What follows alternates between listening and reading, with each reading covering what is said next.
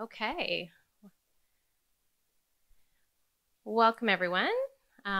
Everybody that's here in person, and we are also live streaming. So welcome to everybody who is watching from the comfort of their homes. Thank you for joining us today for this event titled Biodiversity Loss in PEI, Finding Solutions Together. My name is Bianca McGregor. I'm the Executive Director for Island Nature Trust, Prince Edward Island's largest and oldest land trust.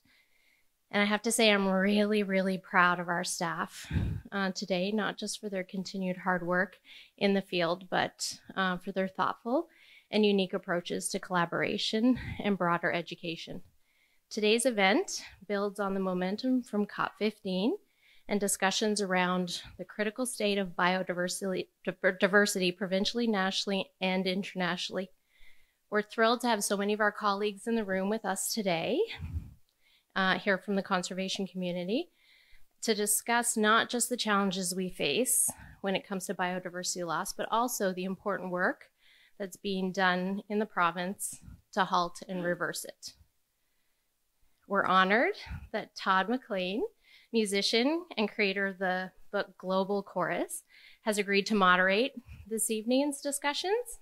And we're just having a little chat about how this group can get pretty passionate sometimes, so it's going to be a fun night. Before we begin, I would like to acknowledge that the land which we are presenting on tonight is unceded Mi'kmaq territory, and we pay our respects to the Indigenous Mi'kmaq people of this territory, past, present, and future. As an extension of this acknowledgement, I would like to invite Julie Pellissier-Lush, elder and former poet laureate, to provide a welcome.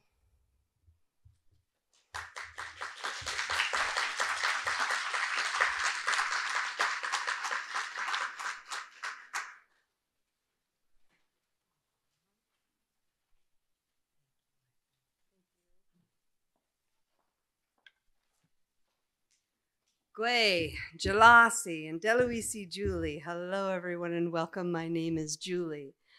I am Mi'kmaq, and I reside in this beautiful, unceded territory known as Mi'kma'ki. And I'd like to welcome all of you with peace and friendship.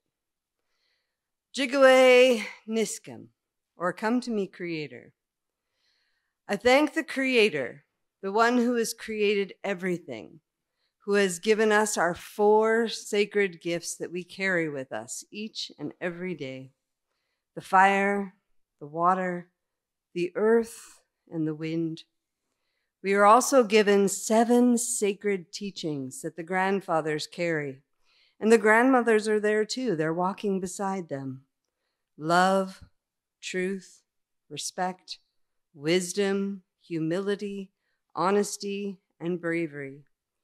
We carry these teachings with us every second of the day. We thank our ancestors, which we honor them, the past that they have given us.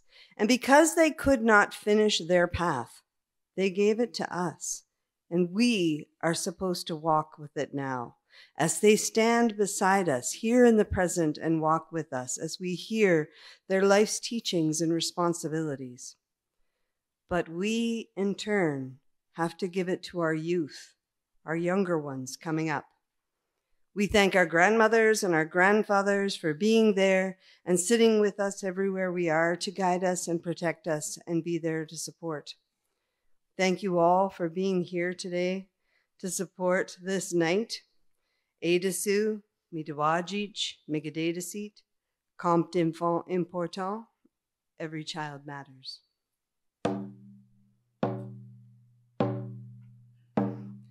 Way high, way oh hey. Way high, way oh hey. Way high, way oh hey, high oh. Way high, way oh hey. Eagle flying in the sky, spread your wings and fly so high.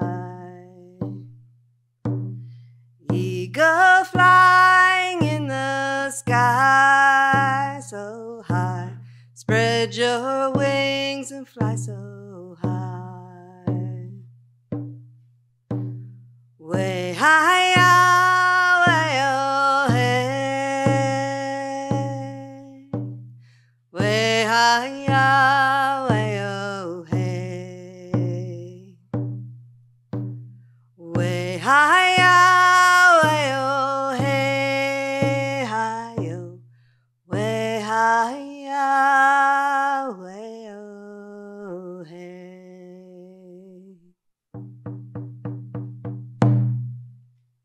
Well, thank you.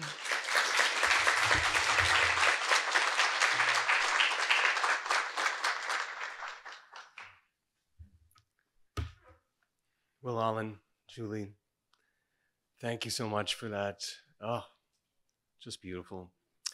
My name is Todd MacLean, and I am the moderator for this evening, and it is such a pleasure and honor to be asked to do this. And as Bianca said, this could be quite a passionate evening. We'll see, you know, it might get a little rowdy, and if so, I gotta be here to break things up.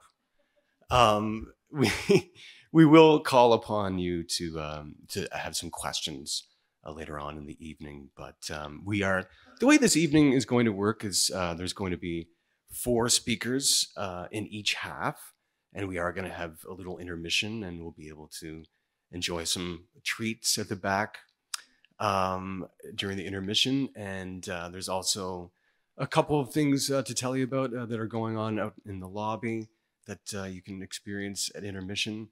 I just have to say, first off, though, could we give a big round of applause to the Island Nature Trust for the amazing hard work they've done to put this evening together. Oh, just fantastic. As it was mentioned, the COP15 Biodiversity Conference was held in Montreal in December, where there were the 30 by 30 targets that were set in place. I think probably most of you in the room have heard about that, the 30 by 30 targets. It's not, as what one might think, maybe a math problem to figure out the amount of UFOs that will be destroyed in the higher altitude this year. It's not that. It's actually, it calls upon the world's governments to designate 30% of the Earth's land and ocean as protected areas by 2030. And so that was just one of the 4 goals and 23 targets set in place during that successful, I think we can call it was a success for COP15. It took, you know, quite a while for things to be sorted out, but they were sorted out, and really great success that they arrived to. And so tonight, Island Nature Trust has created this event basically reverberating off of that same kind of energy and drive from that conference surrounding biodiversity loss and the solutions that we can explore to help solve it. And you know what? We often forget, for whatever reasons, here in our modern lifestyles, how important a healthy ecosystem is. But it's not all doom and gloom, and there are many, many ways that we as individuals and as a province that we can make a difference. And that's what we're here to talk about tonight. So really looking forward to hearing the speakers that are going to be getting up for you here in a moment. And I just had to go over a few housekeeping items first. One is the bathroom locations. If you haven't seen them, it's just by the doors out there, just on your right when you come in the doors. It's just over there to the left. I went and experienced it earlier. It was quite a wonderful experience. So, and actually, yeah, like the soap really foams up well when you, I don't need to elaborate, but, and this event is being live streamed. People are listening to me talk about bathrooms all over the world right now. I don't know how many people have logged on, but hopefully it's in the dozens, maybe even the hundreds. Is it? We know. Okay, in the dozens. Yeah. Hopefully it just keeps going up through the night. And so this recording of the night will be made available on YouTube, by the way, if you want to just experience it again or show, you know, friends and family. These are some of the highlights. You can check it out on YouTube. And so, yes, a special hello to those who are joining us virtually tonight. And one other thing, of course, I do need to ask you to turn off your cell phones if you haven't already done that. So a brief overview of the agenda. Island Nature Trust, we're going to get up a couple members of INT in just a moment, once again, just to briefly explain a little bit about what the Trust does, and also about a call to action and available resources. As some of you have probably seen, there's a call to action tree out there, and they're going to talk to you a little bit more about that. It's just such a beautiful piece of art and a beautiful idea, and so we'll hear more about that. And then so the break will be 15 minutes long, and yeah, that's your chance for all of you to share your commitment on that call to action tree. And then we'll have the second set of speakers after the break.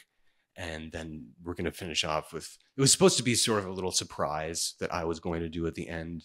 But I guess obviously all of you can see there's musical instruments here. That's what's going to happen. Some music at the end.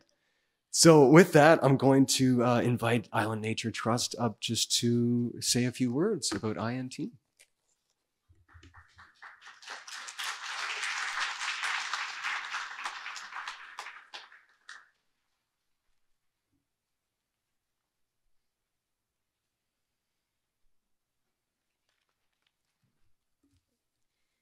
Thank you so much for coming this evening.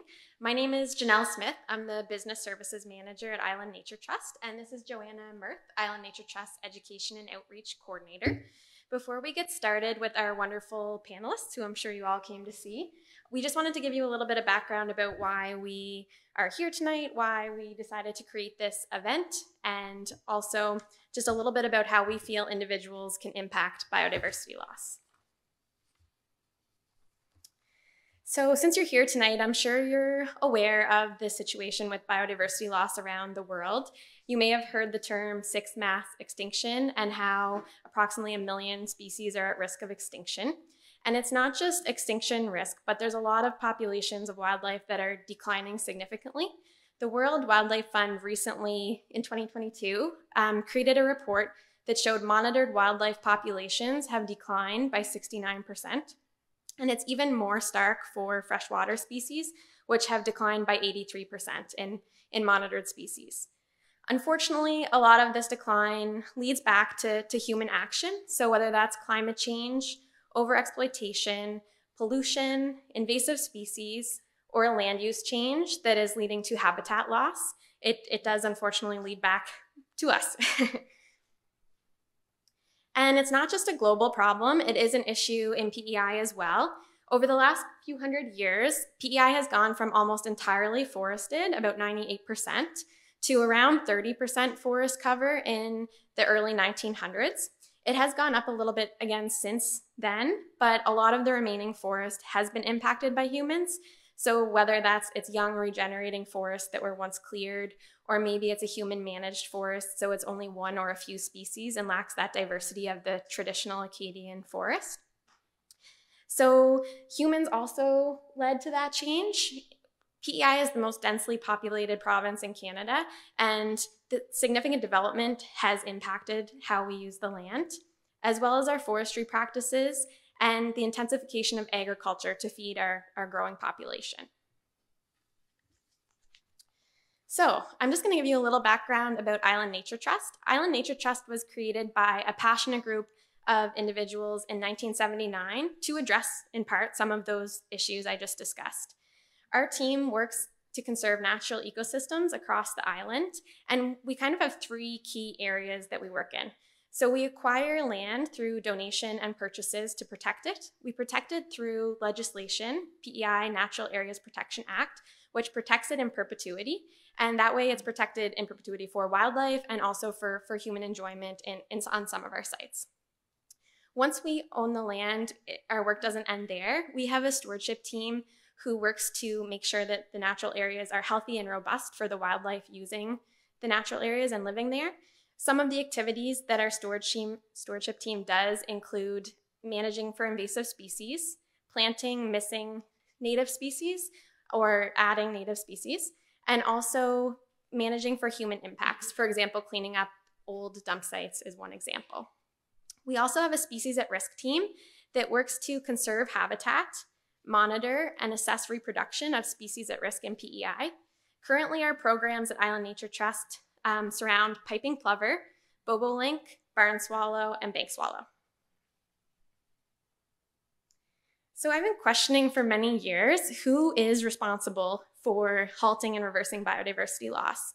Is it the government? Is it charities such as Island Nature Trust? Is it businesses? And it would be easy to push the responsibility on to different organizations and institutions. But at the end of the day, I keep coming back to it's individuals that manage and invest in businesses. It's individuals that elect and lead governments. And it's individuals that also work with charities or work in charities. And it's also individuals that work within communities, talk to neighbors, talk to friends. So I keep coming back to it's the individual that's responsible for sparking that action. And I think together, collective individual action can really make a change. And that's part of the reason that we're here tonight. In addition to learn from our wonderful group of presenters and panelists, we are asking each and every one of you to commit to one action that you will take to halt and reverse biodiversity loss. You may have seen the tree that Todd referred to and Joanna created all by herself that's hanging out there. And so we're asking each and every one of you to commit to one action, and this tree will kind of illustrate our action that's committed together. And Joanna's gonna describe that a little more. Thanks, Janelle. Good evening. Some of you will notice on your seats when you came in, the leaves, I see them hanging on people. I love it. So the tree out in the lobby is the tree of action. And as we listen to the presenters tonight and reflect on our own ways that we can implement one small tangible action into our own day-to-day lives, please write this down on your leaf. And at the intermission, you can go and hang it up in the lobby. So some different ideas for calls to action. On the back side of your agenda, you will maybe have noticed a list. These are just some brief ideas that we've put together. It's by no means an exhaustive list, but there is room for you to fill out some other ideas as the night progresses. And so some of the actions that you can take at home are to plant and focus on native species and creating diversity on your own properties. From a community standpoint, we are focusing on volunteering. There's a lot of really amazing organizations. I, as the engagement coordinator, am obviously talking up my own department. But there are a lot of organizations in PEI who are doing really important work, and I'm sure would very much appreciate your time and energy. I know that our organization benefits a lot from the work that our volunteers share with us. So that's always greatly appreciated. And also from a community standpoint is talking to your local MLAs. If you have any issues with, things that you would like to see different in terms of conservation, contact your local MLA, get involved. And finally, we have some other different categories in the lobby. The Invasive Species Council is here tonight, and they have a wonderful booth. Stop by, learn about what invasives are on PEI and how you can help mitigate bringing in new ones. Thanks very much. Oh yeah, we can't wait to see what you come up with. Thank you.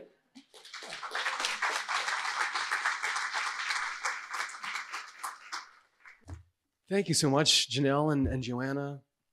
All right, so we're about to get started with our first panel of 4 presenters. And I wanted to say that after all 4 panelists present, we're going to have 20 minutes where we can open it up to some questions and discussion. And of course, you can come up to that microphone in the center when you have, if you have a question for one of them. And I also wanted to mention as well, I forgot to mention off the top, one of the activities out in the lobby is a PEI. The PEI Invasive Species Council has a game to win. You can win a book, and you just need to identify some seeds. And if you identify correctly, you win this incredible book. And Cassidy is going to come up at the end and maybe talk a little bit more about that. But yeah, you can go see them at the intermission and play that game, and hopefully you win. All right, so we're going to get into the first panel of speakers. And maybe, I guess you all just come on up and have a seat here. Yes, thank you, Rosemary. Well, our first speaker is actually Rosemary Curley from Nature PEI. So the second one is Lana Campbell, Nature Conservancy of Canada, and Jana Cheverie from Ducks Unlimited Canada, and then we're going to hear from Gary Schneider from McPhail Woods. So first speaker is Rosemary Curley from the night. If you wanted to come on up, Rosemary. Excellent. Okay.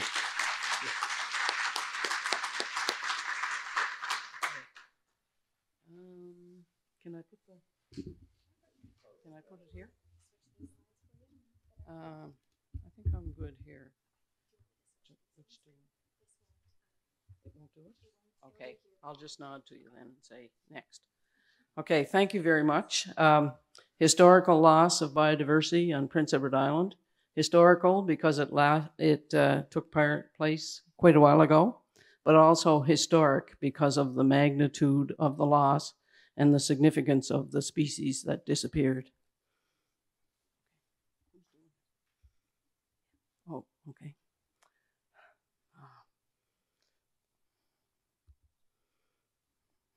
Okay. I can't see this on the screen now. Well, it won't advance, I think is what. Oh, okay, it does advance. Okay, thank you. Sorry. So I'm going to start here with the beaver. They were probably the first thing that disappeared from Prince Edward Island, extirpated before 1700, reintroduced in the 1900s. If you look at the little map on the bottom right of your screen, you'll see the historic range of the beaver. And you can see it got to every nook and cranny of North America, short of the southwestern deserts of the US, the Arctic tundra, and a good bit of Mexico that is rather warm. They were, well, I just think it's hard to imagine that these beaver wouldn't have gotten to PEI when the island was connected to the mainland for 4,000 years following the retreat of the glaciers. And there were beavers in Cape Breton at that time, 9,500 BC, BP, which is, BP is 1950. So archaeologists thought that up. Okay. And there were teeth, of course, that show that the beavers were here. I have to go fairly fast because I have a lot of species, unfortunately, and I don't have much time. So next, I tried to put these in chronological order. And next are the caribou, reported by Nicholas Denys in 1672. And he didn't think they would last very long. A century later, Samuel Holland still saw them, although he said some, though very few. And that's really the last record of those caribou, except for some caribou antlers in the woods. And they likely disappeared through overexploitation because they were good meat and they were the only large game animal on the island. So if you have caribou or moose or deer, then you'll have wolves because they prey on large game. In 1721, a wolf pelt was shipped, was presented at Port La Joie to be shipped to France. And the guy who wrote about it, Denis de Laurent, he said, "Island wolves are of a prodigious size." Actually, he said it with a French accent. But did anyone else mention them? No, not until 1846. And then a wolf was trapped in Tryon. So it looks like there's 1 or 2 records of the wolves in PEI. And no doubt they were here, going back even further when we had more big game to support them. Now, this is the only species that I'm going to talk about that lived in the water, and this is the walrus. Its early name was the sea cow, or that's how people knew it, and Sea Cow Head and Sea Cow Pond are named after this walrus. The walrus, there was huge herds of the walrus on Sable Island. They're replaced now by gray seals there, which are also huge and quite a phenomenon. They were also around the Magdalenes, and the Acadians participated in the Magdalenes hunt. For instance, I think it was Pierre Arsenault and some of his family members that built a boat and went to the Magdalenes to participate in the walrus hunt. Hunting on PEI of the walrus was described by John Stewart. And what they did is they got between the walruses because they would come ashore and sort of lie around in the sun when they weren't eating. And the people got between the walruses and the shore. They had sticks and poked them and drove them into the woods. Now, I don't know if I would poke a 1 or 2 ton walrus, but of course that's what they said they did. And they boiled them down for their oil and shipped their ivory and so on. And so they were eliminated in the early 1800s. The great auk, this is kind of a different one for me. I sort of thought maybe the auks were here. I talked to David Cairns. They were extinct in 1844, and this is a date from Iceland. We don't actually know when our auks disappeared, but they ranged around the North Atlantic, like through the British Isles, Iceland, Newfoundland, Funk Island, and in the Gulf of St. Lawrence at the lesser bird rocks. Now, there was originally, I think, 4 of these rocks, but they're pictured below there. And they were flightless birds. The Magdalenes aren't that far from PEI. In 1534, Jacques Cartier visited the bird rocks, and they took, he said in his journal, 1,000 plus murres and great auks. And he said, we could have gone back with more longboats and filled up more. The birds were flightless swimmers, and the young, when they left the nest, they would have been swimming around, basically feeding until they became independent and they would have had their parents with them. And so it's quite likely that they swam through our waters here on PEI. And we don't really know exactly when they disappeared from this region. Audubon was in Labrador in 1833, but he wasn't near any of these sites and didn't mention them. Okay.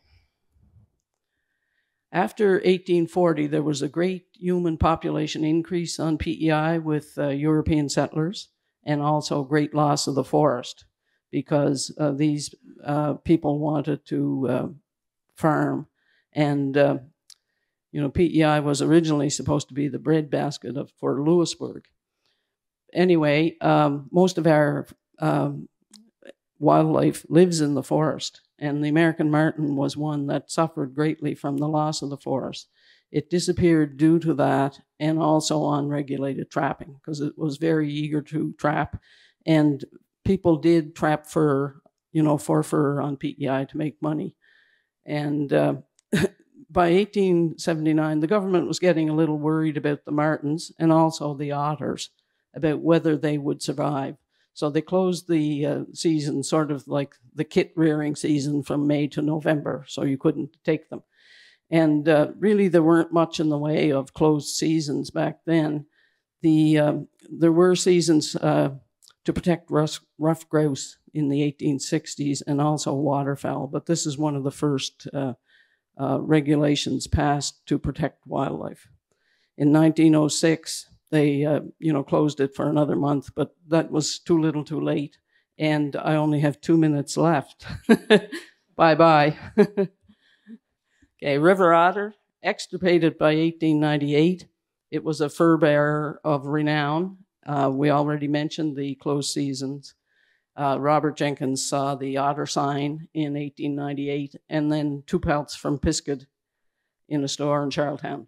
Now, there are some 20th century records from 1951 and 1970 of single eels otters dying. And I think that may have indicated that they swam over here. So good news for PEI, river otters are breeding here now because they can swim long distances in marine waters.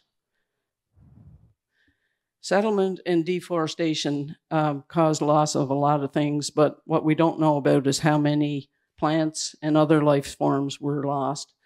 The main settlement era was in the 1800s, and the population built up actually 88,000 in 1880, 100,000 or 30,000 more that decade. So just to picture this, there was 70% clear in 1900, no environmental rules. And, if you want 30 by 30, you're going to have to still have a lot of people protecting in addition to that if we want to keep our wildlife. Passenger pigeon, extinct, market hunted to zero. It was here in PEI. There was 3 to 5 billion passenger pigeons, according to some article by Jeff Hogan. But Jacques Cartier was here in 1534 and also remarked on the passenger pigeons that there was an infinite number of wood pigeons, as he called them, because he knew that bird in France. So hard to imagine that, 3 to 5 billion birds, and they all disappeared from market hunting. The black bear, common, greatly feared. There was a bounty put on it because they like to eat the livestock that people left to roam in the woods. The last specimen was shot at Surrey Line Road, 1927. I think I must have missed the links there somewhere. I'm not sure where it went, but it was also bountied and gone before 1900. Then last is the Eskimo curlew, endangered, but it's listed as endangered because you have to have no records for 50 years before you can call it extinct. So the next time our government looks at it, I'm sure it will be extinct. And, all the shorebirds were market hunted, and on PEI, they were put in barrels and shipped to Boston. The Eskimo curlew has a very small range in the northwest of Canada, so that probably made it more vulnerable than some of the others. Thank you. Thank you very much.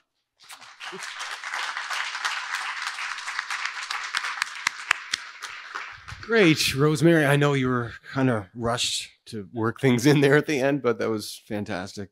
Really fascinating to hear about, and saddening to hear about these species that have been lost from the island. But yeah, as far as the time frame goes, maybe it should be like the Oscars, like I'll hop on the piano and the music will get louder and louder as you need to finish up. Maybe I'll do that. We'll get our next presenter up, Lana Campbell from the Nature Conservancy of Canada.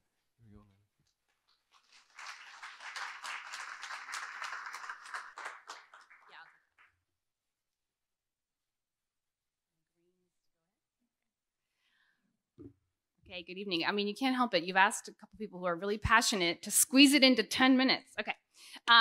Good evening. It's wonderful to see so many familiar faces in the room tonight. My name is Lana Campbell. I'm the Program Director for the Nature Conservancy Canada on Prince Edward Island. The Nature Conservancy Canada is a nationwide charitable conservation organization, and we've been working hard to deliver large-scale permanent land conservation for 6 decades. Okay, so I wanted to begin this evening by taking a moment to soak in this warm, welcoming scene, maybe a nice one on a cold, dark February evening. I don't even know if it's that cold outside, but this is my family on the way to Greenwich Beach. And I don't think it's lost on this crowd the importance of nature in our daily lives. Nature sustains us. Its basic services make life possible for people. Plants clean air, filter water, bacteria decompose waste, tree roots hold soil in place to prevent erosion. So biodiversity is important to humans, human health, and well-being. And when nature is in trouble, it is a shared responsibility. So the planet, sort of as we heard in the preamble, I was worried everyone was taking my notes, is experiencing a dangerous decline in nature as a result of human activity. And so it's experiencing the largest loss of life since the dinosaurs. And it's alarming because nature is actually part of who we are. And there's a global community, including us in this room, that are working really hard to make sure it remains part of who we will be for generations to come. So there was just a global summit to discuss the current nature emergency in biodiversity loss. And representatives from almost 200 countries gathered for COP15, the UN Convention on Biodiversity, in Montreal in December in 2022. And the central purpose of the meeting was to hammer out a new biodiversity framework to replace the old one, and with agreed targets to be met by 2030.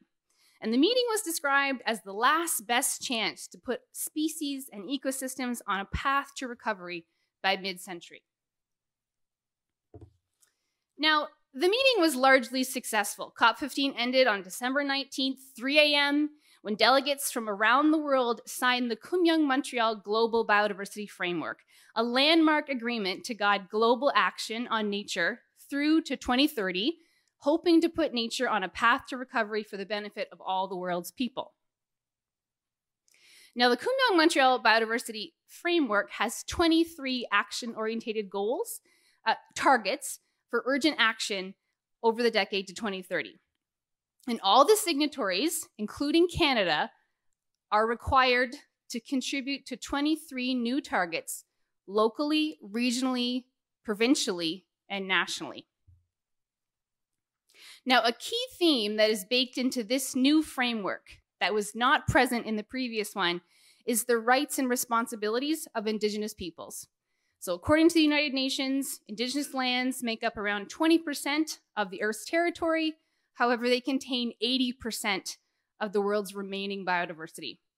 And so Indigenous peoples' role in safeguarding biodiversity has long been acknowledged. And so the move to recognize the rights of Indigenous peoples, as well as the centering of Indigenous knowledge in conservation, is significant and important. And the conversation is continuing. I want you to know that this doesn't mean that we sort of like successfully included them.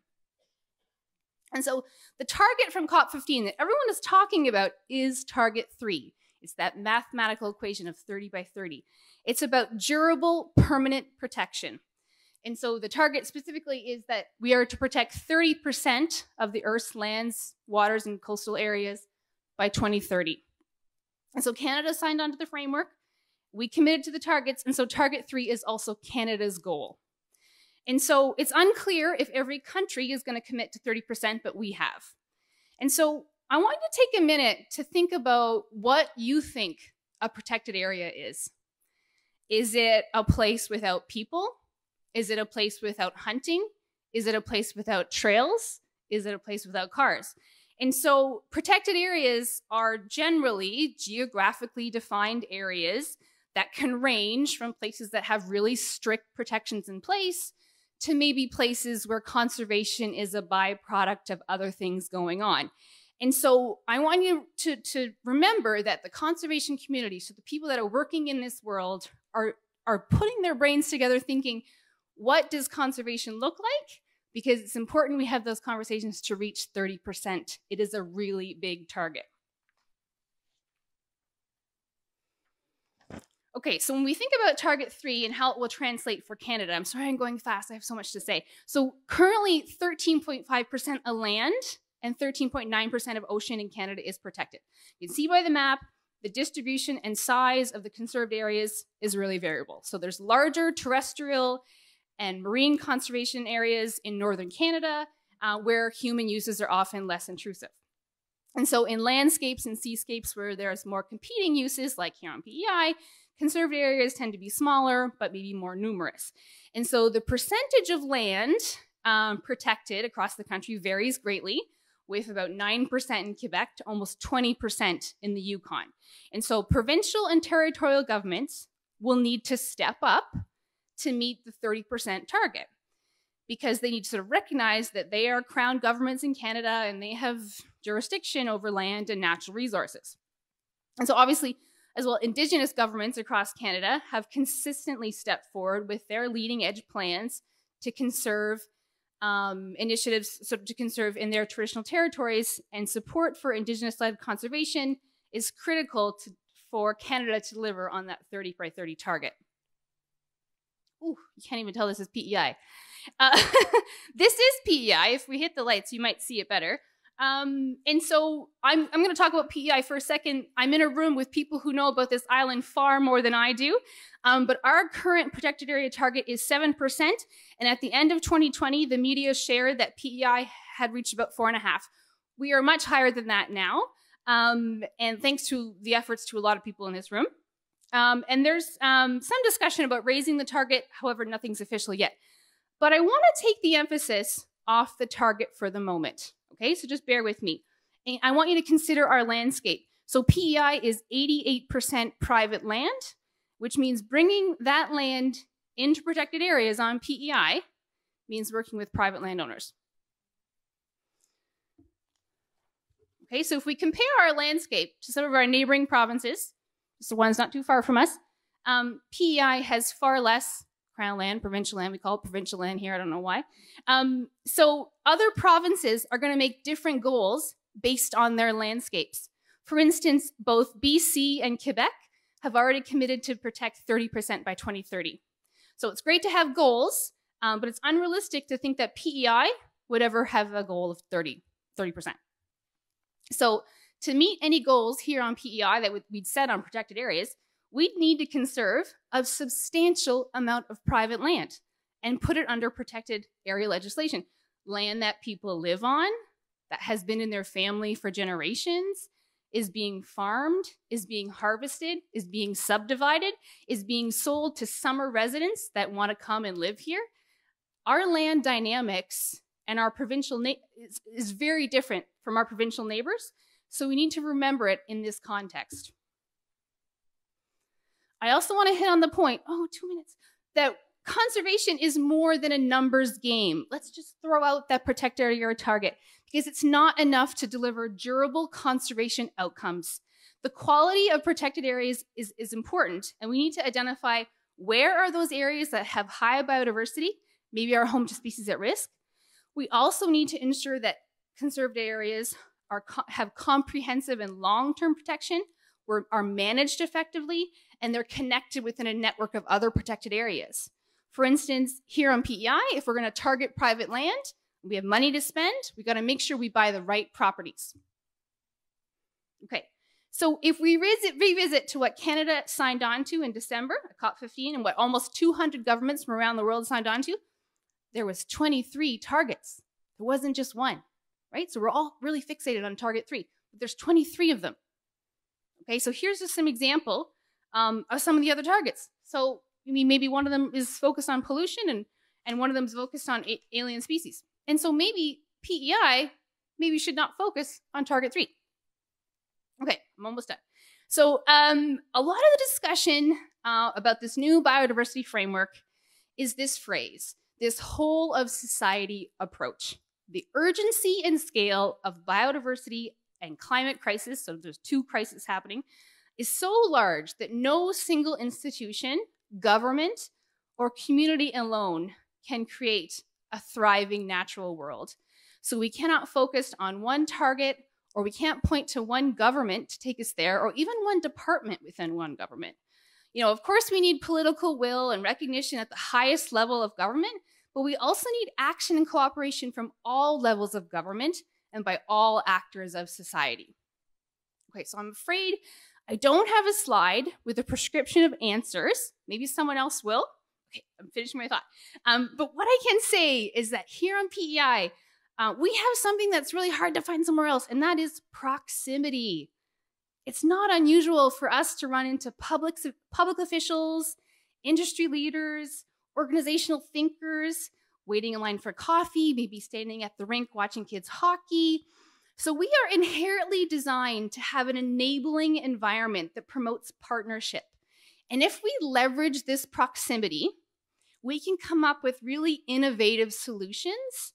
And the sum of all those contributions by a wide range of stakeholders can create immense collective impact. And so while we may not have a press conference announcing a 20,000 hectare protected area, we'll leave that to other provinces to make those announcements, we may be celebrating the first ever partnership, maybe bringing together unlikely partners to rebuild a wetland, or closing a fishing ground to restore habitat, or partnering to secure expensive piece of private land to save it from development. And so we can leverage our shared interest in working hard to make sure that the biodiversity on PEI remains part of who we will be for generations to come, because everyone has a role to play in building a resilient natural world.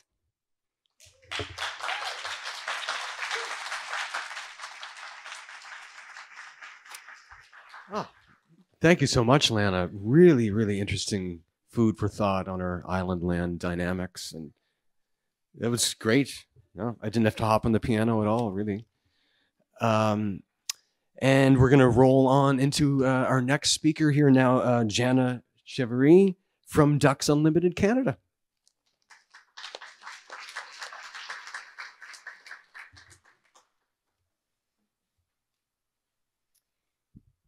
Okay, hi folks. Thanks for coming out tonight. It's great to see so many faces here in person. Great to have these events in person. So my name is Jana Chevrier, and I'm the head of conservation programs for Ducks Limited Canada in Atlantic. That's a new role for me that I just took on last April, so pretty excited about that. I thought I'd just start with a little bit about who we are and what we do. So Ducks Limited Canada is a private not-for-profit conservation organization, and we have offices all across Canada. Our main goal is to conserve, restore, and manage wetlands, and those wetlands are important for waterfowl, wildlife, and people. We've been restoring wetlands here in Atlantic Canada since the 1960s, and in PEI we have over 15,000 acres of wetland and associated upland habitat under protection. So I thought I'd go through a few of the benefits of wetlands. So the first big benefit that wetlands provide is they provide habitat and they support biodiversity. They also improve our water quality through filtering of nutrients and sediments and contaminants from runoff. They also help with flood mitigation and water attenuation. They can help with reducing greenhouse gas emissions through carbon sequestration. And they also provide recreational opportunities. So what are the greatest threats to biodiversity? Well, there's 5 main threats. The first being habitat loss and degradation. The next being climate change, pollution, invasive species, and species overexploitation. I'm going to focus a little bit on habitat loss and degradation today. So we have a neat little infographic here that we'll kind of spool through, but basically it's showing you that when you take away the natural features on the landscape, we're reducing the habitat that's available for species to survive. And this results in biodiversity loss. So looking at habitat loss on PEI, historically many of the wetlands on PEI were ditched, drained, and infilled by our early European settlers. We don't know the exact amount of wetland loss that has historically occurred, but rough estimates for the Atlantic region are anywhere between 50 to 75% loss, depending on the area. Today, wetlands make up about 6% of PEI's landscape. About 10% of PEI's existing wetlands were originally constructed in the 1800s. This was when European settlers built dams as sources of power for their grist mills, woolen mills, and in the 1900s for electricity. Since the 1970s, Ducks Unlimited and the province of PEI have been managing many of these impoundments for wildlife habitat and for recreational opportunities.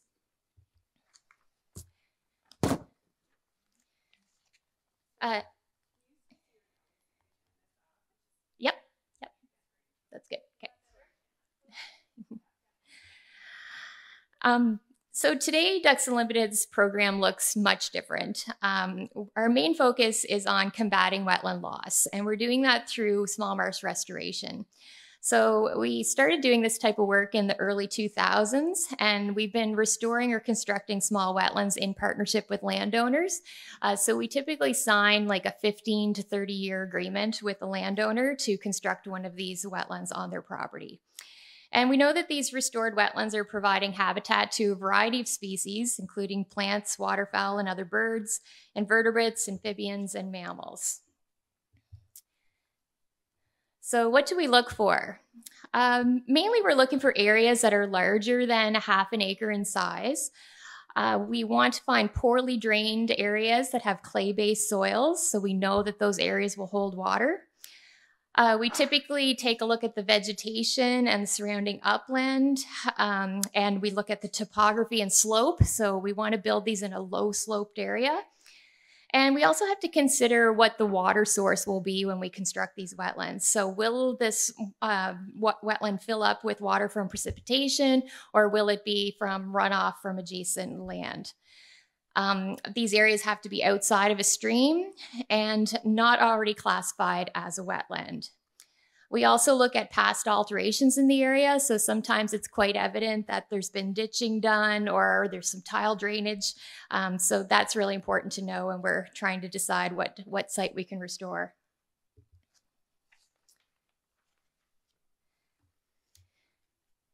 So in terms of biodiversity on these small marsh projects, I think we're just really starting to understand the benefits of restored wetlands for non-waterfowl species. Birds Canada and Ducks Unlimited published a research paper in 2018 that looked at multi-species benefits of wetland conservation, and they used data that was collected through Birds Canada Marsh Monitoring Program in Ontario. And in this study, they found that occupancy was significantly greater at managed project sites compared to unmanaged sites. And they had looked at 42 managed sites and 52 nearby unmanaged sites. So we're hoping that we can continue this research into the Atlantic as well and get some numbers for some of our small marsh program here. DU is also starting to work in the prairies on a global biodiversity framework that will use citizen science as well as research observations to better understand what species are utilizing managed wetlands. And again, we're hoping that that global biodiversity framework will be utilized here in Atlantic as well. So what can you do? The first thing you could do is you could reach out to a local conservation organization or a watershed group and find out how you can protect and conserve wetlands on your property. There are many options available, such as conservation agreements, restrictive covenants. You can designate your land under the Natural Areas Protection Act or the Wildlife Conservation Act, or you can donate or sell your property to one of these conservation organizations to ensure that the land is protected in perpetuity. In terms of wetland restoration, you could look for poorly drained areas on your property that could be restored to a wetland. And feel free to reach out to Ducks Unlimited and we'll do a site assessment to see if that site is a viable option. It's also important to support the PEI wetland conservation policy and stand up against wetland loss. PEI has one of the strongest wetland policies in the country that includes a no net loss statement. So wetlands can't be altered unless it's deemed by the province to be in the greater public good. So public support for the policy will ensure that it remains in place and that wetlands are protected into the future. And lastly, tell your friends about the important benefits that wetlands provide and how they will support biodiversity. Thank you.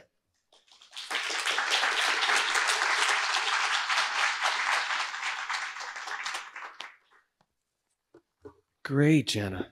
Thank you so much. We didn't even have to give you the 2-minute warning, I don't think. Wow.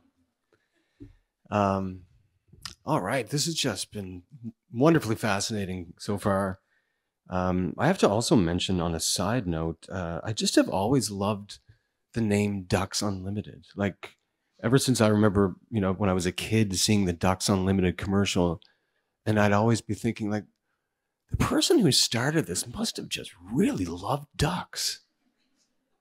Like, I don't know the history of Ducks Unlimited, who actually did start it, but that person just obviously they were like, I love ducks so much. They need to be unlimited. Unlimited ducks is what we need. But how do the other wildlife species feel about that? Like about ducks being singled out? We can discuss this later, maybe at the break or something. But next, we're going to get Gary Schneider up here from MacPhail Woods. All right, here we go.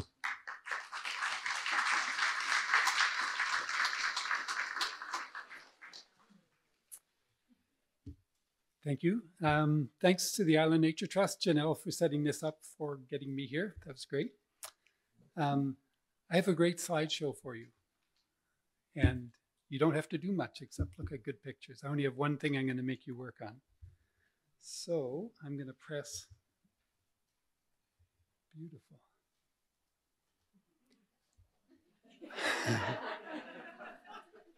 And so if you can tell me what type of lion that is, that would be really helpful. That's your first quiz.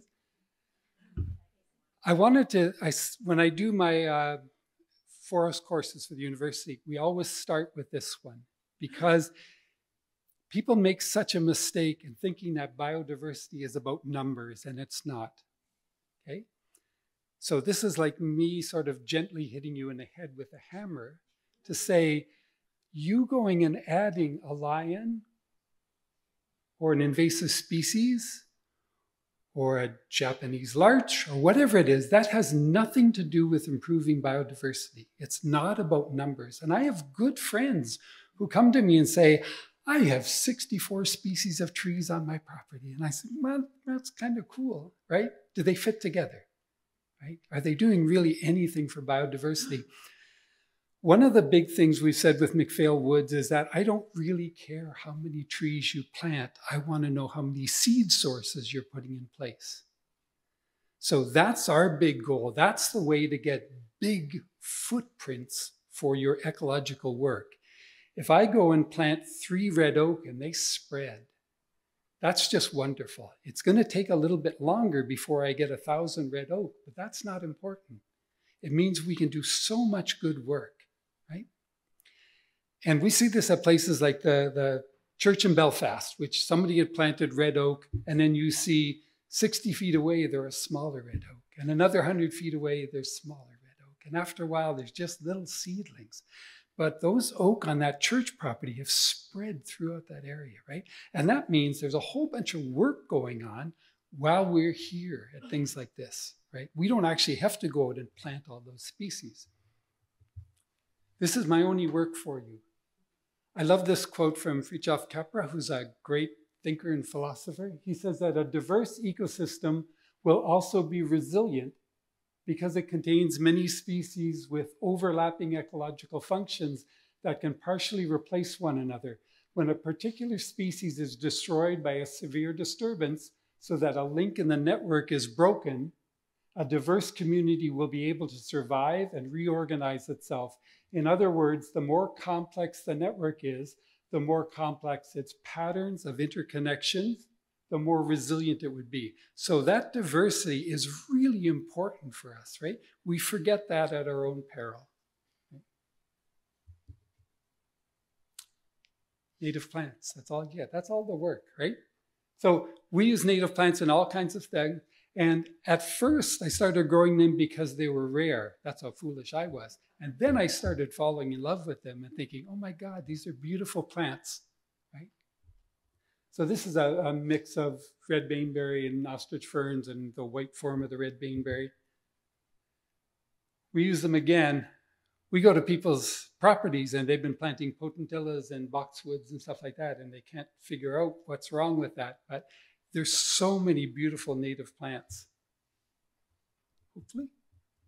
We use them in woodland settings. So again, part of it is getting off your lawn, right? Doing something different, but all those things are beautiful and they improve biodiversity. Swamp milkweed. And again, I show you these slides because there's simple things you can do, right? I will admit I'm not a genius around plants. I have no horticulture degrees, but man, I grow a lot of stuff. And it's because I put the effort into it. So I think I'm a good example for people. You don't have to say, we're going to wait for government to do something. And they may or may not have the capacity to do that. But we sure as hell can go out and collect acorns, right? We can rebuild red oak populations in this province. Our provincial tree, we have so few of them, right? We can do all this stuff. And I inspire myself sometimes. That sounds really weird, but I think, looking at it, I remember Kate McCory would come out and do workshops for us. She's been an incredible supporter for years. And I'd grown something quite rare, and her and I had collected the seeds for it. It might be roundleaf dogwood or something. And she said, you didn't even wait for a government grant. I thought, that's really neat. We didn't. We just put the seeds in the ground and grew them, right? And I think, again, everybody can do this stuff because if you can garden, if you can grow kale and kohlrabi, you can grow a ton of different things. We put swamp milkweed in the ground. The first year it started seeding, the kids from the kids camp said, there's caterpillars all over your swamp milkweed. It was like, nah, that can't happen, right? You can't just build it and they will come. But we had them the first year. And that's, again, for almost no money.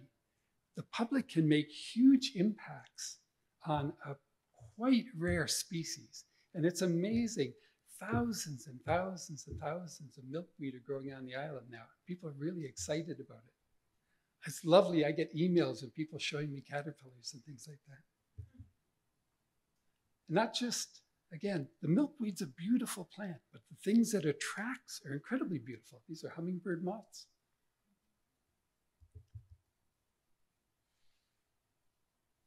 My talk, I don't have to stop until they tell me to stop because I got so many slides, you'll never see them all anyways. This is a cut leaf coneflower. I didn't even know it existed, but this tall, beautiful plant for all kinds of pollinators, midges, wasps. And I thought, again, this is a great plant for landscaping because it's so beautiful. It's a great plant for pollinators because it's so interesting. Then in the fall, I start seeing 50 or 60 goldfinches come and feed on the seed. And I thought, this plant has so many benefits, it's going to drive me crazy. Joe Pye weed, it really is a weed, but man, it's a beautiful plant, right? We've forgotten a lot of these things are gorgeous and great for pollinators and other things, but we think of them as weeds, right? And part of that is we don't know anything about them as a landscape plant because they don't teach that at universities and colleges that teach landscaping, right? They teach potentillas and boxwoods and things like that. Seaside goldenrod is just one of the most beautiful plants you can think of, that brilliant yellow, and yet we never use it as a landscape plant. Blue flag iris, again, I started taking close-up pictures of things. This is actually one from Beth Orr. A lot of these pictures are someone else's, but they're from McPhail or that area. When you look at a blue flag iris closely, it's as beautiful. I'll finish on time, don't you worry. It's as beautiful a plant as you can find anywhere. So tulips, roses, all the other things. You look at a blue flag iris closely, and the coloration in that flower is just gorgeous. Another good plant for pollinators. This is another plant that Kate McCory found, amongst other people. It's Canada anemone. Has the most beautiful white flower. It's just a gorgeous plant. So rare on PEI, and yet it's one of the easiest plants to grow. Some woodland plants that are really good. Blue-bead lily, if you see it in the fall. Corn lily, cornflower, if you see it in the spring. Another rare plant, yellow violet, which again, I've only found on one place on the island, might be more. so rare, so easy to grow. So sometimes we think of rarities as difficult, but some of the rarities are the most easy plants to grow. This is bunchberry, little dogwood. I'm going to race through these. I really like this. Trilliums. I had somebody come over from the Botanical Gardens of Wolfville, and she said, "You grow trilliums?" I said, "Yeah." She says, "Well, how do you grow them?" I said, "I'm going to collect the seed and put them in the ground." I said, "Why?" And she had been reading stuff, and it sounded so difficult because the ants go through and move the seed because there's a little bit of protein on the seed and stuff. But you don't need that, right? You collect the seed and you plant them. Dutchman's breeches, and a gorgeous little plant. A spring ephemeral, comes out in the spring, stays for a little while. But again, it's one of these plants that really adds to the biodiversity.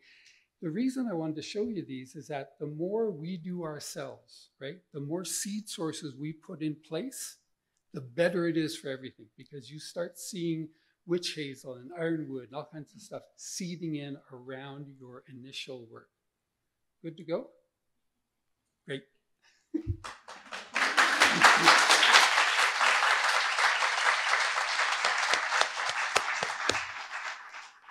Ah, thank you so much, Gary. For a man who inspires himself sometimes, you've certainly inspired us tonight. Wow.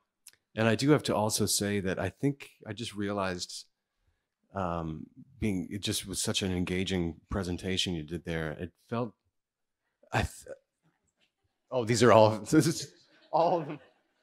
The strobe, this is now the strobe version of the presentation. It's basically like your PEI's biodiversity expert, like forestry manager version of Bob Ross, is what I was thinking. And I love Bob Ross, and I love you. That's just amazing, Gary. Thank you for that. Yeah, I want to know how many seed sources you're putting in place. Excellent statement. It's really, really wise words. So we're going to bring the four presenters up here, and you can have a seat here at this table. And now we're going to open up the floor. And actually, we have the first contestant stepping up to the mic. Do you want? We can even lower that for you.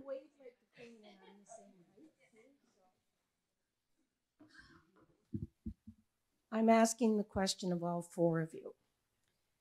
I have 104 acres that we're managing organically, and we recently planted 150 red oaks just after Fiona because I was so upset. But my challenge to the four of you is how to get the government online, because the left hand doesn't know what the right hand is doing. We're farmers. We talk to agriculture and we talk to forestry. They don't talk to each other. They actually, at one time, forestry would pay us to put in hedgerows and agriculture would pay us to tear them out. Somebody's heard this before. I've tried to get a multi-species trees and plants for the ancient from 1858 laneways on the farm, because it was built for horse-drawn wagons and our machines don't fit. We said, let's put something in for the critters.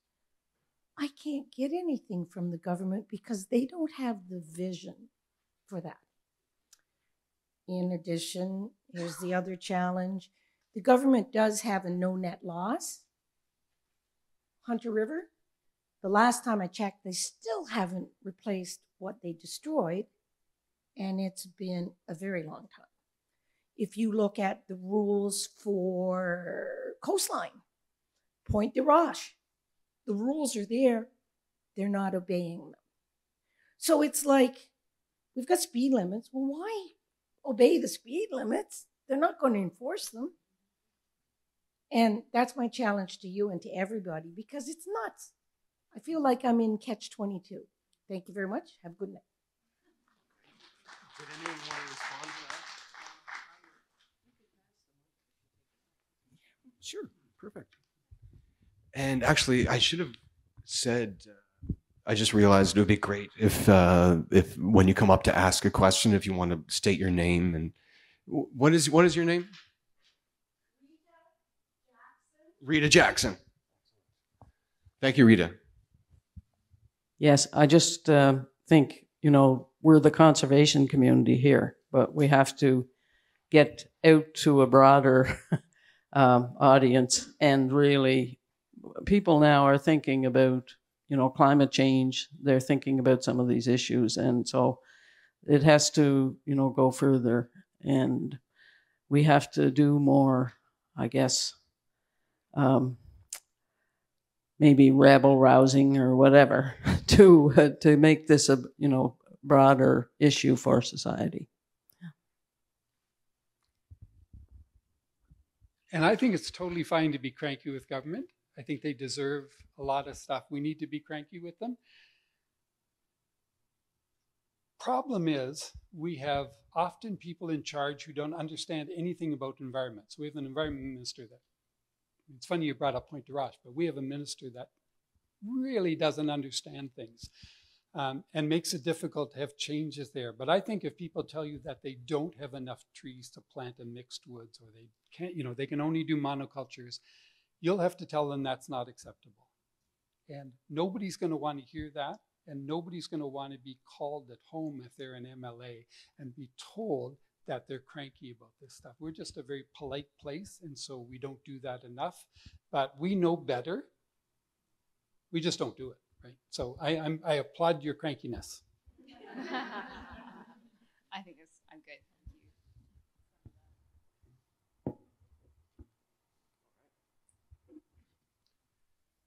Great. Anyone else have any questions for the panel? It was all such fascinating material, engaging subject matter. Oh yeah, did you want to come on up to the mic? Excellent.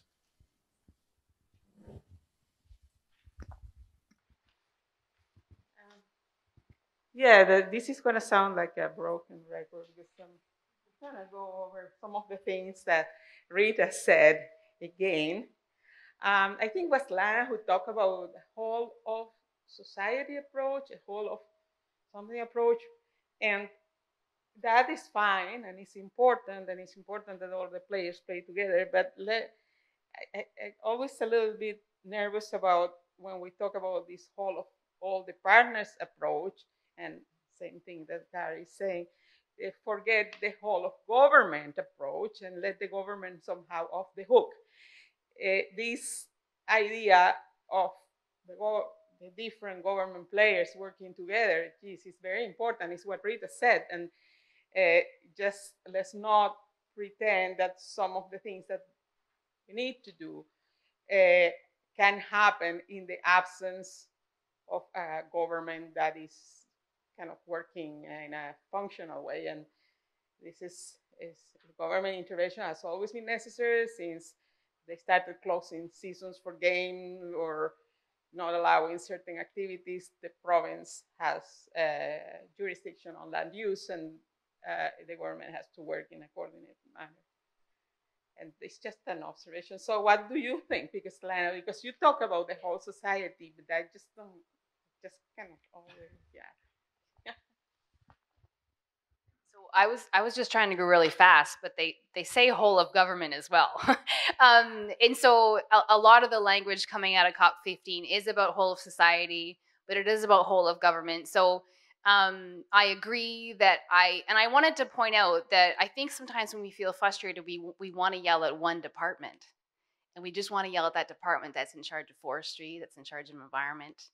And I think when we're dealing with a crisis as large as biodiversity loss, like as large as climate change, we can't expect the leadership to come from one department. And so I have the benefit of working with a national organization. So I hear rumblings and insight into what's happening at other provincial governments. And so I know that there is some discussion with some of our neighboring provinces to write intergovernmental commitments on biodiversity. And that's what I want to see. I want to see people all coming together. So like, okay, so I'm in charge of this department. What can I do from an aquaculture perspective that protects biodiversity? What can I do from a health perspective that protects biodiversity? So I agree. I think it needs to live in all different departments. And so, yeah, so I think whole of society is used, and also whole of government is kind of used together. But the whole of society, so one of the things that also came out of this new framework that wasn't present in the previous one is industry and the private sector. And so really looking to the private sector for leadership as well, because they are the creative thinkers, they're innovative, they're often more nimble than government. Sometimes they have leverage with government. And so we need to look to the private sector as well to show leadership in this area too. So you see the targets, right? What happens is that who signed the agreement? The COP.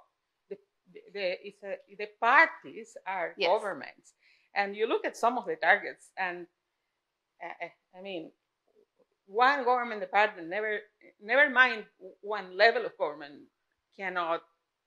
If they don't work together, mm-hmm. There's not gonna be a way to achieve those targets. And you know, you read some of the targets and you scratch your head because you say how they signed for it. Yep. How are they gonna do it? Mm-hmm. How are they gonna at least show they did it, which yes, is another problem. Yeah. Yeah. So they have to work together to do that, because again, yeah, like you said, it can't be one department that's in charge of the 23 targets. So.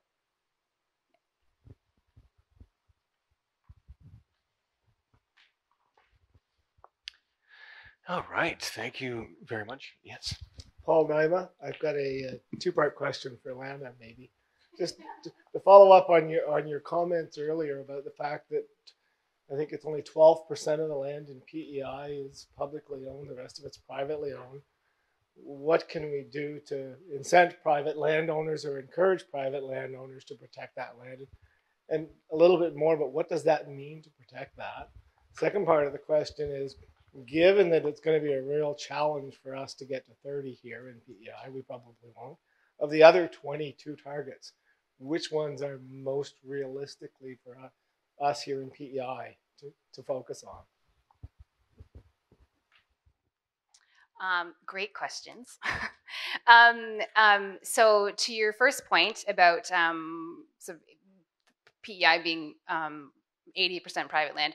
So again, I work for the nationwide organization, so I always like to picture, I try not to compare PEI with the rest of Canada. I try to think about it like a tiny European country.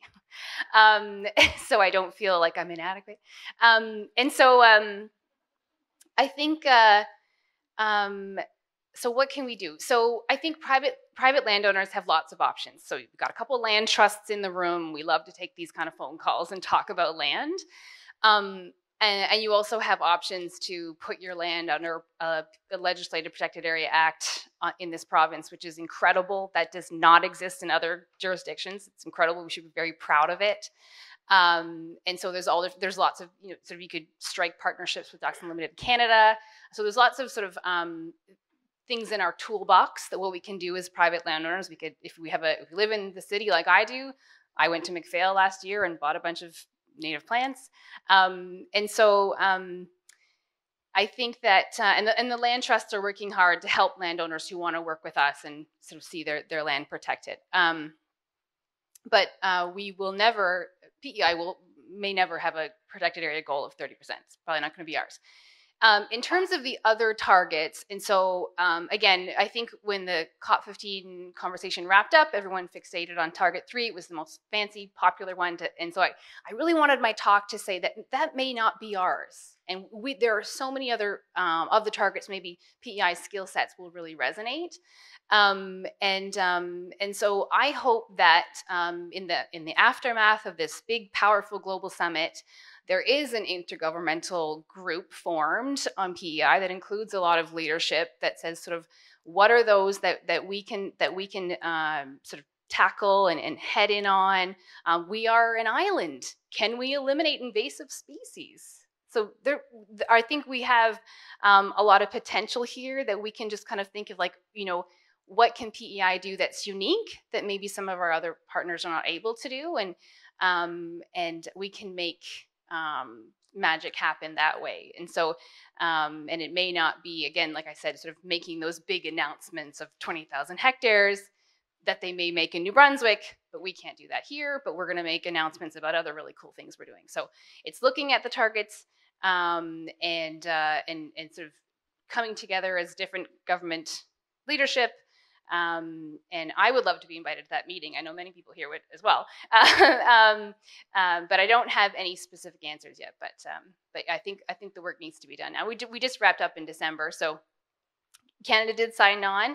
I think the federal government's going to be looking to the provinces to show leadership. So we have to get our ducks in order.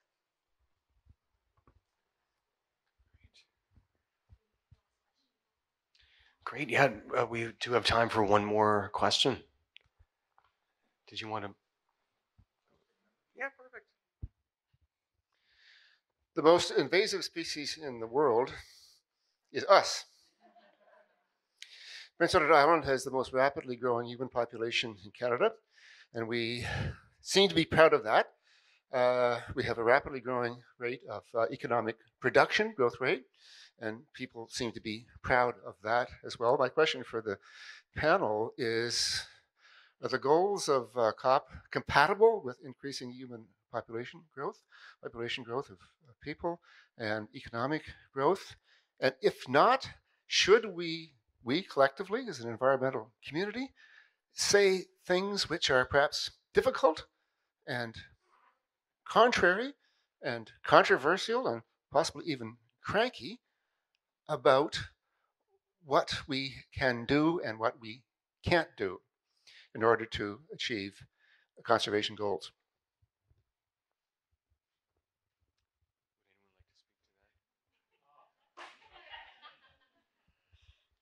I have people who talk to me about population growth. And you know, it somewhat drives me crazy because it seems to be a way of not dealing with the other issues. So I'm not saying that we might look at it and say, we got too many people here. But right now, we got too many people using most of the resources. The problem isn't overpopulation. It is actually who's using how many resources. We can fix a lot of that stuff, right? We don't need that. Like I drive around Stratford and I see castles going up, right?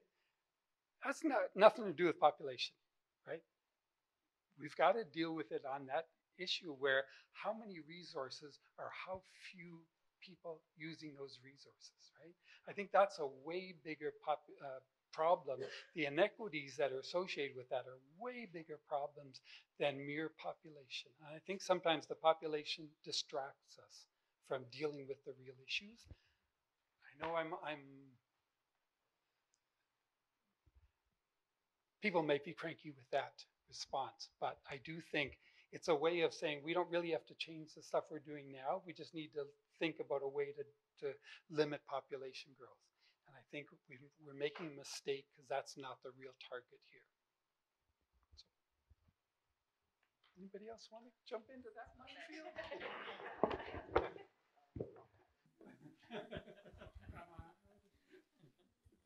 Really great question to finish off this first half. Are you sure no one else wants to? Oh, Rosemary would like to. Well, population growth is being pushed by the government as, you know, driving the economy, and I'm not against population growth, but what we do is we rob the poorest countries of the world of their best talent, and what we should be doing is dealing with 70 million refugees in the world. So I don't think our message is right now. Like, let's bring in more people so we can have a driving economy. Yeah. Yep. Well said.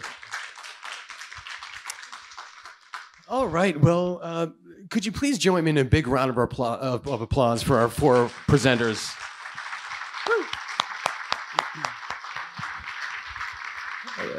Just a really engaging, fascinating first half. Thank you all four of you. And so we're going to take a little break. Help yourself to the delights back there. And once again, go out into the lobby if you'd like to and check out that game. And also put your call to action on the tree. We'll see you in 15 minutes. Thank you.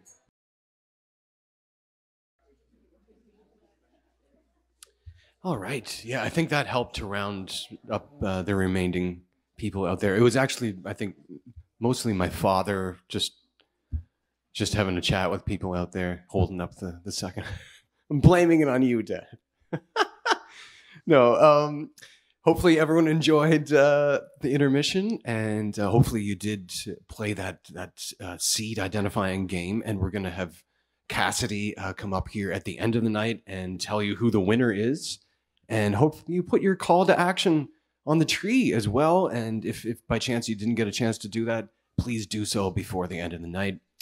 And we're going to bring up the first speakers for the second half. I just also wanted to mention one other thing. I wanted to make sure I mentioned this because Teresa Doyle told me I should, and I was worried I was going to forget to do it. But we have a show going on Earth Day at the Guild. So April 22nd, and it's a Songs for a Small Planet night. And it features Teresa Doyle, myself, Megan Blanchard, and a couple of other artists as well. And we'll be doing songs on the subject of the earth and environmentally friendly lifestyles and doing what we can for the planet. So hopefully, if you're free on Earth Day night, it's a Saturday night, I believe, this year. Please come out and join us. It would be lovely to see you there. And I think that's all the items I was going to mention off the top. So I'm going to bring up the first speaker of the second half, and it's Aleda Tweeten of the Mi'kmaq Confederacy of PEI. Oh.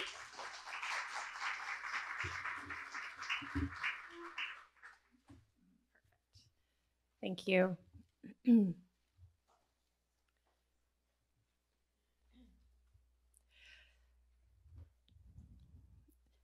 Kwe, Dasi, Hola, Bonjour, hello.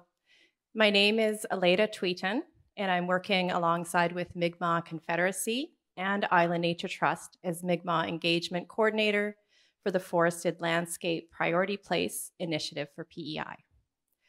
I have Cree ancestry from Fort LaCorne, Saskatchewan, and I am a descendant of the first Indigenous fur traders who helped found the Hudson Bay Trading Company. My ancestors were involved in some key pieces of Canadian history, including the Red River Rebellion, and my great-aunt was Maud Mackay, the first Indigenous woman to graduate from University of Saskatchewan. I am fortunate to have paper trails, articles, and information about my history, as so many of my Indigenous brothers and sisters do not. And in that, I am grateful for my forefathers and foremothers whose two worlds merged as they had friendship with settlers.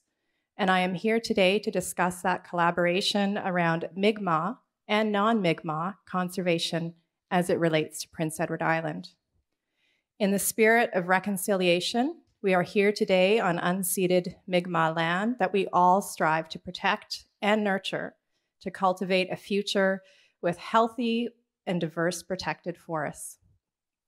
Essentially, my role in this project is to bridge the conservation efforts of Indigenous land stewards and non-Indigenous land stewards.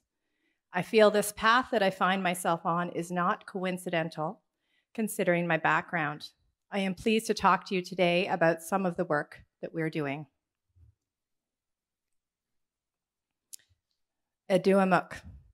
The philosophy that I'm following is two-eyed seeing, or Aduamuk. This approach is learning to see from one eye with the strengths of Indigenous ways of knowing, and from the other eye with the strengths of Western knowledge conservation. Aduamuk is coined by Dr. Albert Marshall of Unamaki, Cape Breton. This concept is globally recognized in this collaborative approach. In the second image, the upper left corner is the two-row wampum. and that's representing the oldest treaty between Europeans and Haudenosaunee, or Iroquois, or Six Nation people, with one row being Indigenous and the other being European, as they move side by side on the River of Life, and they are to avoid overlapping or interfering with one another. And this was one of the oldest treaties in the 1600s. The whole non-interference, we know how that happened.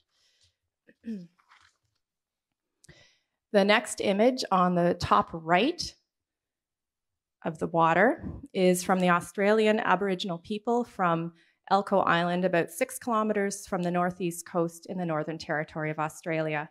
And that image depicts the word called ganma, or whirlpool, where the fresh water swirls and mixes with the salt water. We would call that brackish water here. And it continues into the deep sea and beyond into Indonesia. The Yolngu woman is said to have sung the crying or mourning song when her uncle passed away, as the sound carried across the water, as there's no clear separation between environment and person. And of course, the final image is the doctor from Dr. Elder Albert Marshall, and that's the two-eyed seeing. Aligning with Indigenous ways of thinking, there's a 7-generation principle whereby thoughts about the future generations prevail in terms of land stewardship. If we thought that way, then 7 generations from now, or about 840 years from now, would be the year 2863. So with these COP targets of 30 by 30, it's a little more manageable how we can think about that. But this is an inherent understanding that there is not any separation between humans and the planet. Essentially, no planet means no humans. There's an understanding that we're all just as important as trees, stars, oceans, lakes, animals, fish, and birds. Nothing is more important, hence the circle. There's always a balance, and to be in harmony is what we are striving for. What impacts something will impact another thing. This holistic view of the medicine wheel is the way of life for us. And in terms of ourselves, it represents emotional, spiritual, physical, and mental or intellectual wellness. It's our medicines. It shows the 4 sacred medicines: tobacco for the east, sweetgrass for the south, sage for the west, and cedar for the north. It includes all parts as we seek elders and knowledge keepers to pass along the wisdoms, stories, and information on how to live according to medicine wheel and the 7 sacred or the grandfather teachings. Sadly, due to colonization, land acquisition, residential schools, land reservations, and racism, much of the traditional knowledge sharing has been interrupted, but it is not gone, it is not lost. We need to nurture and protect what we have and conserve it for future generations. Traditional knowledge, like our forests, needs to be protected and treasured. This next slide incorporates the 7 sacred teachings, and if you have an opportunity to ever connect with an elder at some point and understand these teachings better, this is obviously a very quick snapshot. As Julie Pellissier-Lush mentioned earlier tonight, truth as represented by the turtle, humility by the wolf, love by the eagle or giptu, courage and bravery, the bear, respect, the bison, honesty is represented by the raven or kichisabi, which is the Sasquatch, depending on the Indigenous culture across Turtle Island. And finally, wisdom with the beaver. So that whole idea of harmony and balance is super important in Indigenous culture, personal values, way of life. It's just how we exist. So essentially, if we have harmony, it's good. As any of you who have had a flat tire know, it impacts the rest of everything, not just the side that the tire is flat on. Part of the work that we're going to do and we are doing is also cultivating with our elders and with our knowledge keepers medicine wheel gardens. And these can be cultivated for ceremony, education, health, and wellness. They are spaces for knowledge keepers and elders to pass along their knowledge. Usually a traditional medicine man or a medicine woman would have a very close relationship with the person whom they are caring for or to treat or heal. And they would be with the person to watch him or her carefully to ensure that they're responding well to the use of the medicine. So when we think of sharing Indigenous culture and knowledge, it's really important to understand it's not just something we put in a book so you can have that plant and then you're going to be well. There's a whole relationship. There's a relationship with the earth. There's a relationship with the person who's caring for you as well. And I look at the work that we're doing here in that way. It would be wonderful right now if we had all kinds of Indigenous people on Prince Edward Island be able to do all the work that needs to be done, but it comes down to capacity. So right now we're in the relationship phase, and we are doing things like talking with elders, doing black ash conservation and at species at risk with different elders. There's a Pathfinders program on Lennox Island with Blake Bernard, and we have Miss Helena Perry, our Indigenous chartered herbalist here, and she's actively doing medicine walks along with on Island Nature Trust property. So that's a very big collaboration that we're doing with Island Nature Trust. I'm going to move along here. I have 2 minutes left. I'm just wondering if I might. It is important, and it has been mentioned.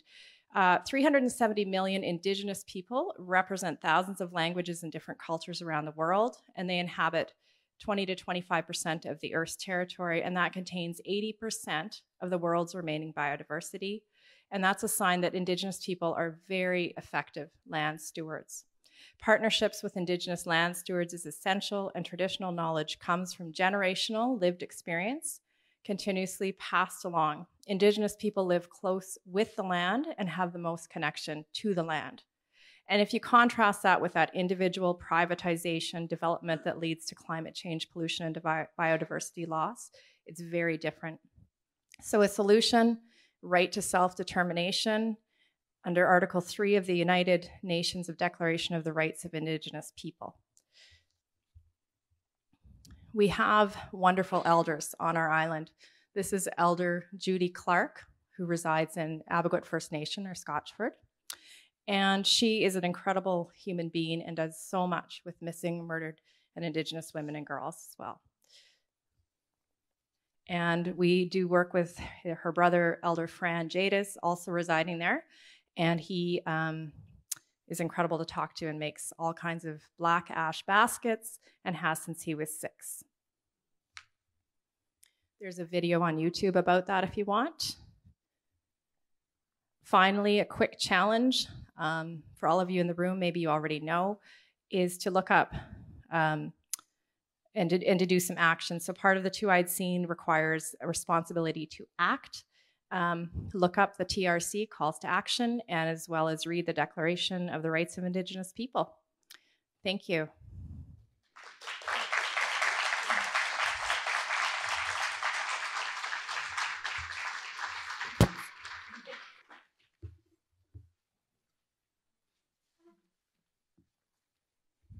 Thank you so much, Aleda. That was a powerful presentation. Yeah, excellent way to start off the second half. Yeah,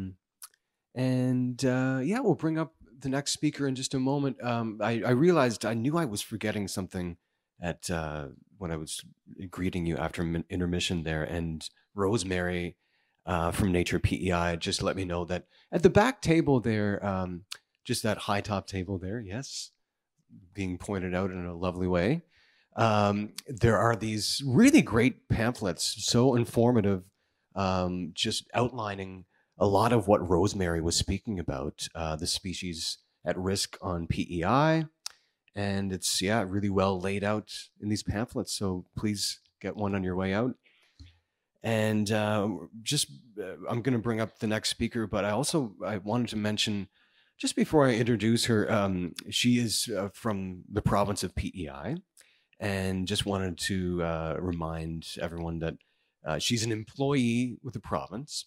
She doesn't represent government, doesn't represent government. And we're always encouraged, of course, to reach out to our local MLAs with concerns or feedback.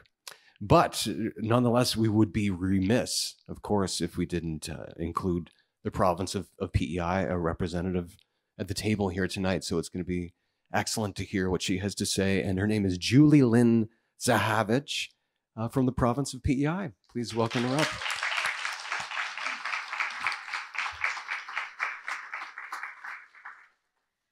Thank you. It's okay if you're cranky with me. I am just an employee of the government. And I'm here today to share the work of the PEI Forested Landscape Priority Place for Species at Risk. And so I'll hop right in because I have a lot of material to cover in only 10 minutes. So yeah, I work for the PEI Department of Environment, Energy, and Climate Action in the Forest, Fish, and Wildlife Division, and I'm kind of in the Fish and Wildlife section. So I'll start in 2018 when federal, provincial, territorial governments agreed to the Pan-Canadian approach to transforming species at risk in Canada. So it's an agreement that really sort of shifts the focus from working on single species projects to more multi-species and ecosystem-based approaches, moving from broad independent efforts to more targeted and collaborative efforts, and changing the emphasis to from assessment and planning really into implementation. And so priority places across Canada are one way that we are implementing the Pan-Canadian approach to transforming species at risk in Canada. There are 11 federal, provincial, territorial priority places across Canada. They're in green, although it looks very bright here across the country. There are 3 in the Atlantic region. We have the PEI Forested Landscape Priority Place. In Nova Scotia, there is Southwest Nova Scotia or Gespawick. And in New Brunswick, there is the St. John River Valley or Wolastoq. There are also 15 community-nominated priority places. Those were open to the public or community groups to identify. We do have one in Prince Edward Island. It is covers the north shore of PEI, and it's coordinated by Island Nature Trust with multiple partners. And those are meant to sort of complement the priority places that were identified by governments. So here today to talk about the Forested Landscape Priority Place for Species at Risk. We call it the FLPP, so if I refer to it as that, that's what I'm talking about. And it covers all forest in PEI. So it is a species at risk focused project. The colors are different in this presentation. This is an orange in my presentation, but that's okay. So these are the species at risk that are associated with our forests in PEI. We have 13 COSEWIC assessed species. That's the Committee on the Status of Endangered Wildlife in Canada.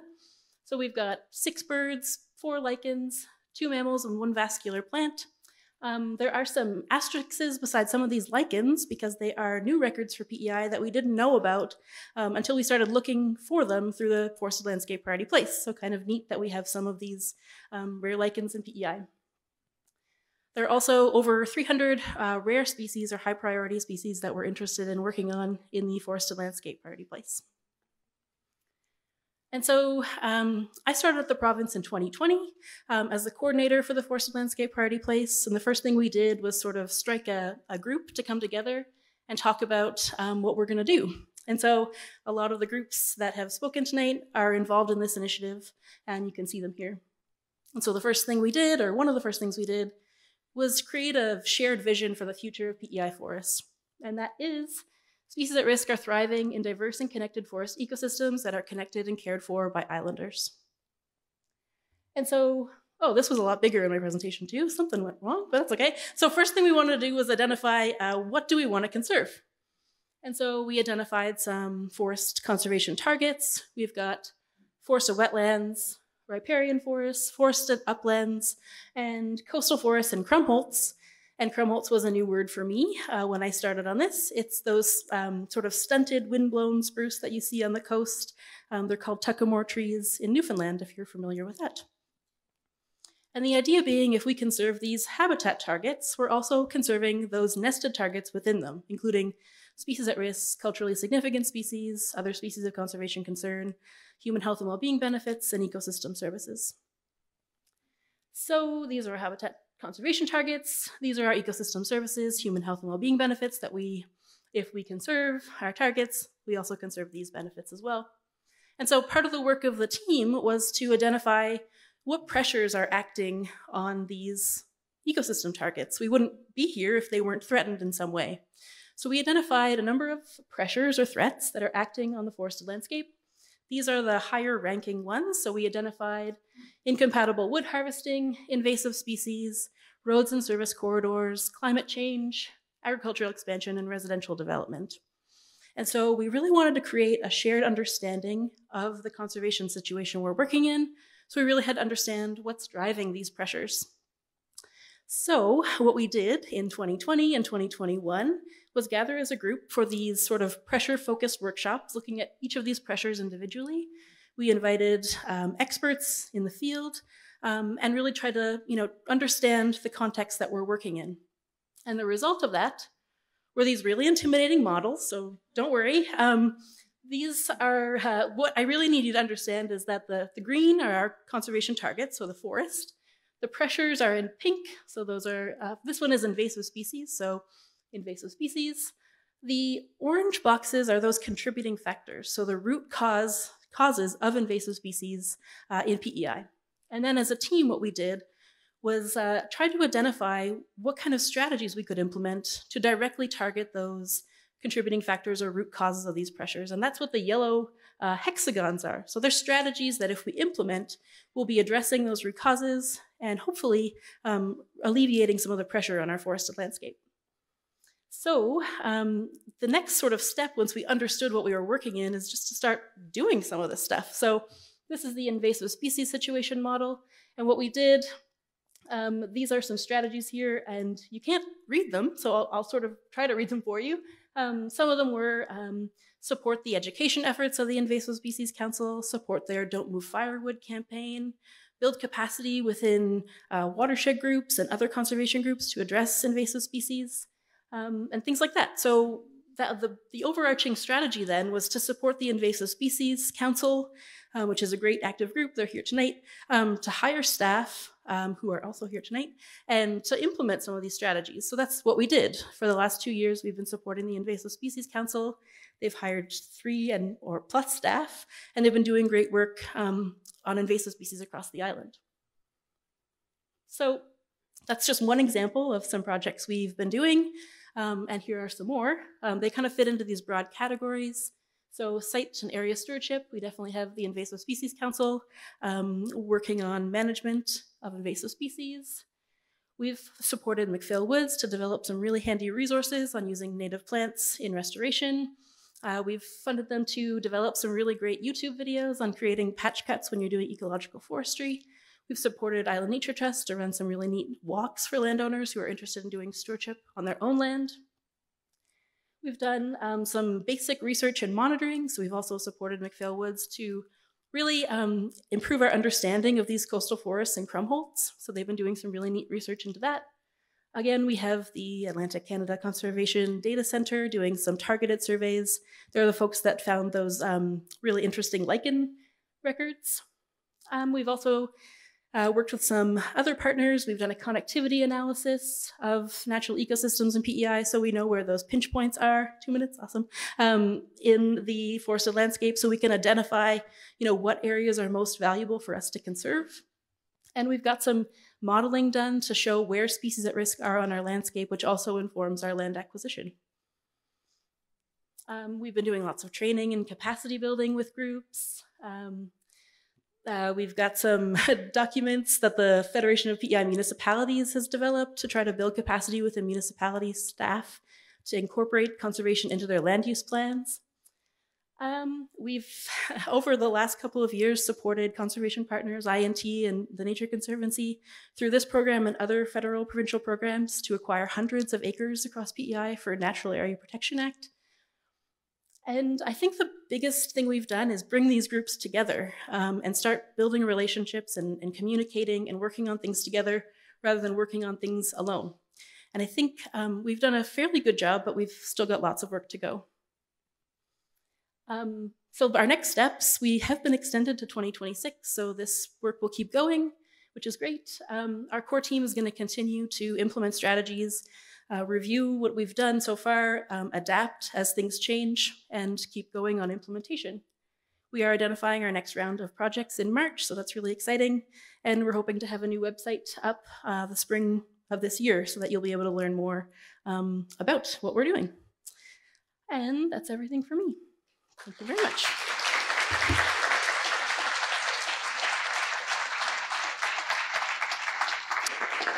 All right, thank you so much, Julie. Wonderful. Yeah, great to hear about the hundreds of acres acquired across PEI for the Natural Area Protection Act over the past number of years. That's great. Also interesting about crumb holes. I'd never known that that's the name for those trees. You see them all over the place on PEI. Before hearing that, I just thought crumb holes were the cracks between the couch cushions. But now we know. There we go. I had to say it. You're stealing mine. All right, let's bring up the next presenter, Garrett Momberket from Parks Canada. Here we go. Thank you so much, Todd. I'm ashamed I didn't come up with that one. I will be stealing it.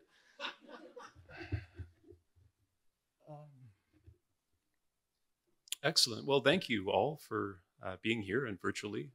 It's an honor. Thank you, Janelle, for the invitation to join today.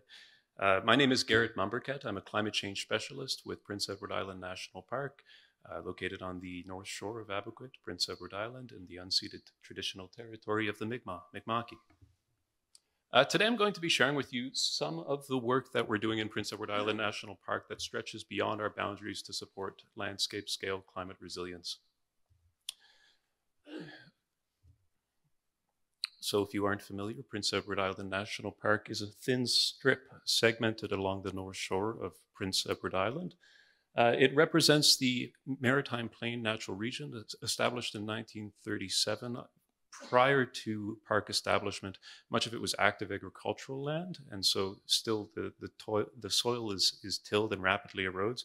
It's one of the more vulnerable or exposed national parks across the country to the effects of climate change. Had I seen Gary's presentation before, I would have taken a cue and continued on with beautiful pictures of the national park that I'm privileged to work in. Here are several. So within Parks Canada, we do take a whole of government approach to the sharing of climate science and climate data. Parks Canada collaborates with the Canadian Centre for Climate Services for up-to-date projections for climate science and climate information. All of this information is publicly available and shared online at climatedata.ca, so that's all freely available.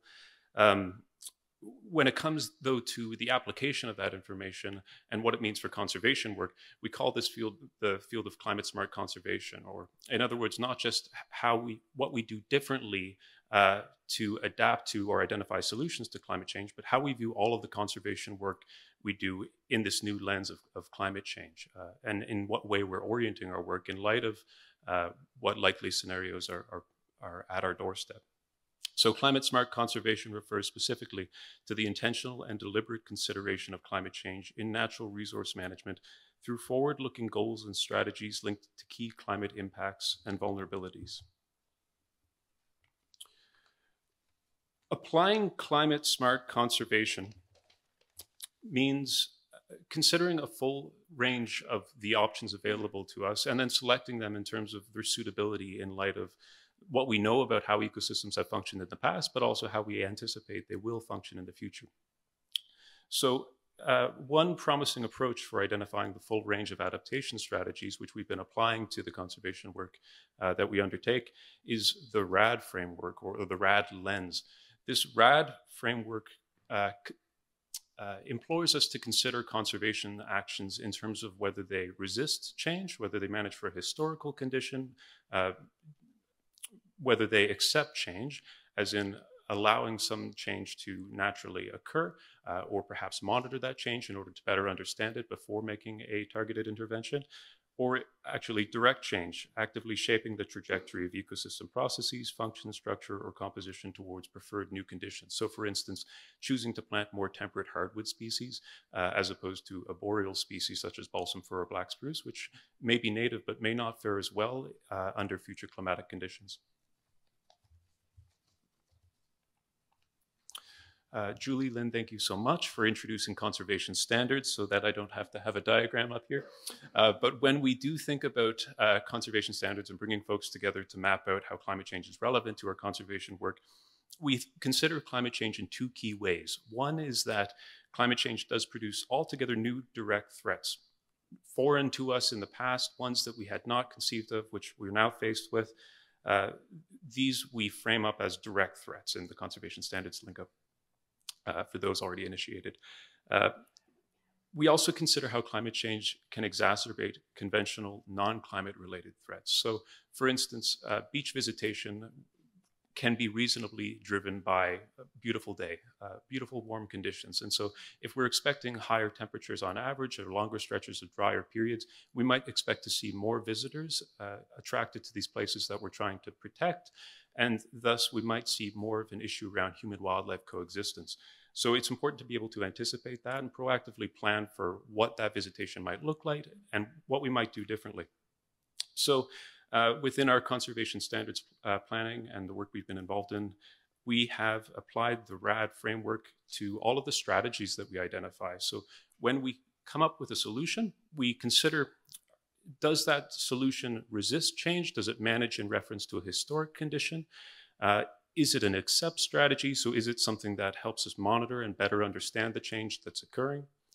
Or instead, is it a targeted active management intervention to help build climate resilience into the future? So now for a quick sampling of some of the initiatives that we're currently undertaking. One is a partnership with the UPEI, Canadian Centre for Climate Change and Adaptation. So some of you may be familiar with the new building out in St. Peter's Bay, beautiful building up on the hill. In Prince Edward Island National Park, we have a partnership with the Canadian Centre to advance shared climate change priorities. And this includes several active research permits, which are led by folks such as Dr. Xander Wang and Dr. Adam Fennick. We also in Prince Edward Island National Park contribute towards the landscape scale network of weather stations or climate stations across Prince Edward Island, which you'll find at weather.peiclimate.ca. In Prince Edward Island National Park, we have added 4 stations live contributing real-time data, which you can access in Cavendish, North Rustico, Stanhope, and Greenwich. So here we're trying to fill the gap that otherwise we didn't have that data on the landscape. We hadn't had those weather stations previously. I'm proud to share some work of some colleagues of mine in the audience today, restoring Acadian forests in Prince Edward Island National Park. So work has been underway for decades to restore the region's characteristic Acadian forest composition, a mix of the temperate hardwood species such as red oak, and also the softwood forest trees such as balsam fir or black spruce. So 2 of the best practices when we think about climate smart conservation, which we've applied, are considering a variety of criteria when selecting strategies, and also accepting uncertainty and embracing adaptive management, learning as we go and applying those learnings to do conservation better. So for instance, we've collaborated with the University of New Brunswick and Natural Resources Canada and the Technical University of Munich to develop a new forest change model, which will project future forest composition under different climate scenarios and under different management actions. So we can consider adding a seed source and what that will look like over time and what we might do differently, basically to get the best bang for our buck and ensure that the trees we plant today provide the seed sources that are necessary to sustain a healthy forest into the future.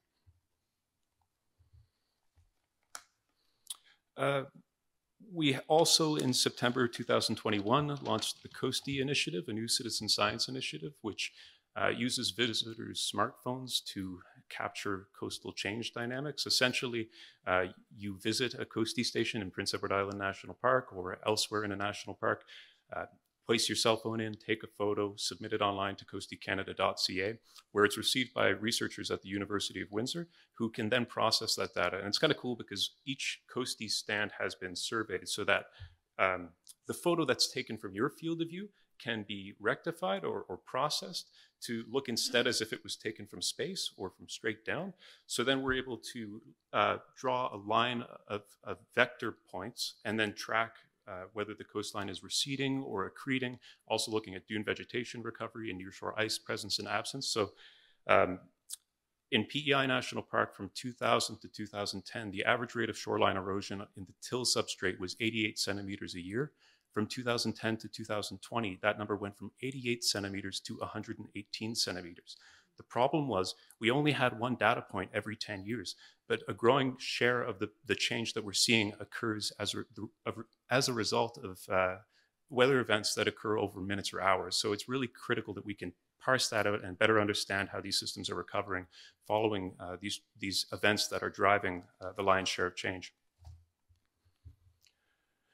And finally, with my last minute, I'll share that as part of our recent work to complete a multi-species action plan, we've been partnering with local and regional partners to find synergies across projects and identify opportunities for collaborative efforts. This involves work with the community-nominated priority place mentioned, collaboration from the get-go, applying a two-eyed seeing approach, working together in collaboration with First Nation partners in Aboquet and Lennox Island First Nation, and really taking every opportunity to explore what are all of the ideas at play across the landscape, and where could we as Prince Edward Island National Park help to build capacity to advance conservation across the island. Thank you so much, Carrie Lynn. And that draws me to a close. So I know we have a question period, but if anyone has any specific questions or would like to reach out, my name is Garrett Mumberket. There is my email. It's not an easy one to remember, so you might want to write it down, but I'll hand it over to Todd. Thank you so much.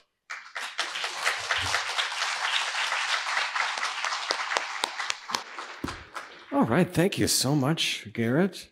Wow. Such interesting content there. Yeah, I love hearing about the hard work to restore the Acadian forests in the national park. And I had no idea about the coastie stations either until now. I'm going to take advantage of this. Yeah, it's fantastic. And interesting enough, too, to this point in the evening, no one, I don't think there's been any like direct mention of Fiona to this point, oddly enough. Has anyone, I don't think anyone's really mentioned it. It's on everyone's minds. It's just, she's like the big elephant in the room in a way. But when you were talking about the threats, the direct threats, obviously Fiona would be a key direct threat, and the forthcoming storms whenever they are to happen. But yeah, thank you again for that, Garrett. And we just have one more presenter for the night, Tina Northrup from East Coast Environmental Law. And she's going to be presenting virtually. She's our only virtual presenter of the night. That's not Tina right now. None of those are. Oh, there she is. Hi, Tina. Great to see you. Hi, can you hear me okay? We can. Great. And I'll just start by saying thanks so much to Island Nature Trust for inviting me to join you tonight and for accommodating me attending virtually. I really appreciate the accommodation. I'm based in Halifax, Nova Scotia, and so it would have been a little bit of a trip in, although it would have been lovely to be there and see some old friends and familiar faces and meet some new folks as well. So my presentation tonight is on legal protections for species at risk in Prince Edward Island, and it's going to be a bit of a kind of like high level, fast paced overview given the time that we have, but certainly happy to address things more, questions, or to follow up afterwards with folks wanting to know more. And I will say as I jump in that the focus on species at risk is coming about for a couple of reasons. I mean, obviously, when we talk about biodiversity and when we talk about the scale and the complexity of what an international instrument like the Convention on Biological Diversity is designed to protect, it can be difficult to think about the ways in which legal instruments, things like statutes or regulations, can properly get at the full complexity of of biological diversity in all its forms, and the way in which species interact and exist not only as individuals but as part of complex ecosystems. And so when we think about the ways in which Canada has been moving domestically to implement the Convention on Biological Diversity and try to meet its commitments and its goals underneath it, I mean, there are a number of ways that the Government of Canada and governments, provinces and territories, and Indigenous governments and other bodies throughout the country tend to get at that. One is through sort of protected places programs of various kinds. There are also, ecosystem protection initiatives like we've been hearing about tonight, and nature conservation initiatives. Then legal protection for species at risk is another major piece of that puzzle. So thinking about individual species, but then also trying to sort of think about them in the context of their broader ecosystem needs. But the focus on species at risk and those protections for individual species really comes about in large part because we're trying to identify and think about individual species that are really on the brink. They're in peril in a way that is noticeable and requires potentially more immediate and targeted action than thinking about biodiversity recovery as a whole and on the grander scale that we sometimes think about when we talk about the higher level targets. So just a little bit of context for the shape of my presentation tonight and why it is that I'm going to be talking about what it is that I'll be talking about. My organization, East Coast Environmental Law, is a public interest environmental law charity, and we do a lot of public legal education, a lot of law reform advocacy, and also some monitoring and reporting on government action on various environmental law issues. And one of the things we've been doing over the past number of years is assessing the extent to which governments in Atlantic Canada, provincial governments in particular, are complying with legal obligations that they have set out for themselves under provincial species at risk legislation. And so we've been slowly developing a series of reports. And the most recent addition to that series is a report that we published last winter that looked at the state of Prince Edward Island's legal framework to protect species at risk.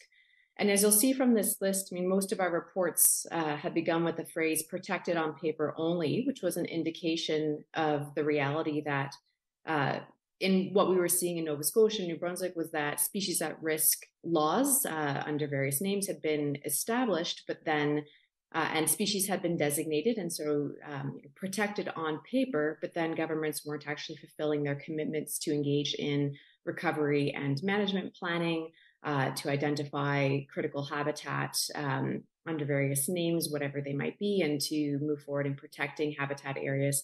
What we saw in Prince Edward Island when we looked at it was a little bit different in that in Prince Edward Island, we actually couldn't find any evidence that the specific laws that have been established in Prince Edward Island to protect species at risk were being used. So that was a bit of a convoluted sentence. To boil it down, couldn't find any evidence that those specific laws to protect species at risk were actually being employed in any way. So we have laws set out in Prince Edward Island's Wildlife Conservation Act, which is broader than addressing species at risk, but does include the province's sort of species at risk specific laws.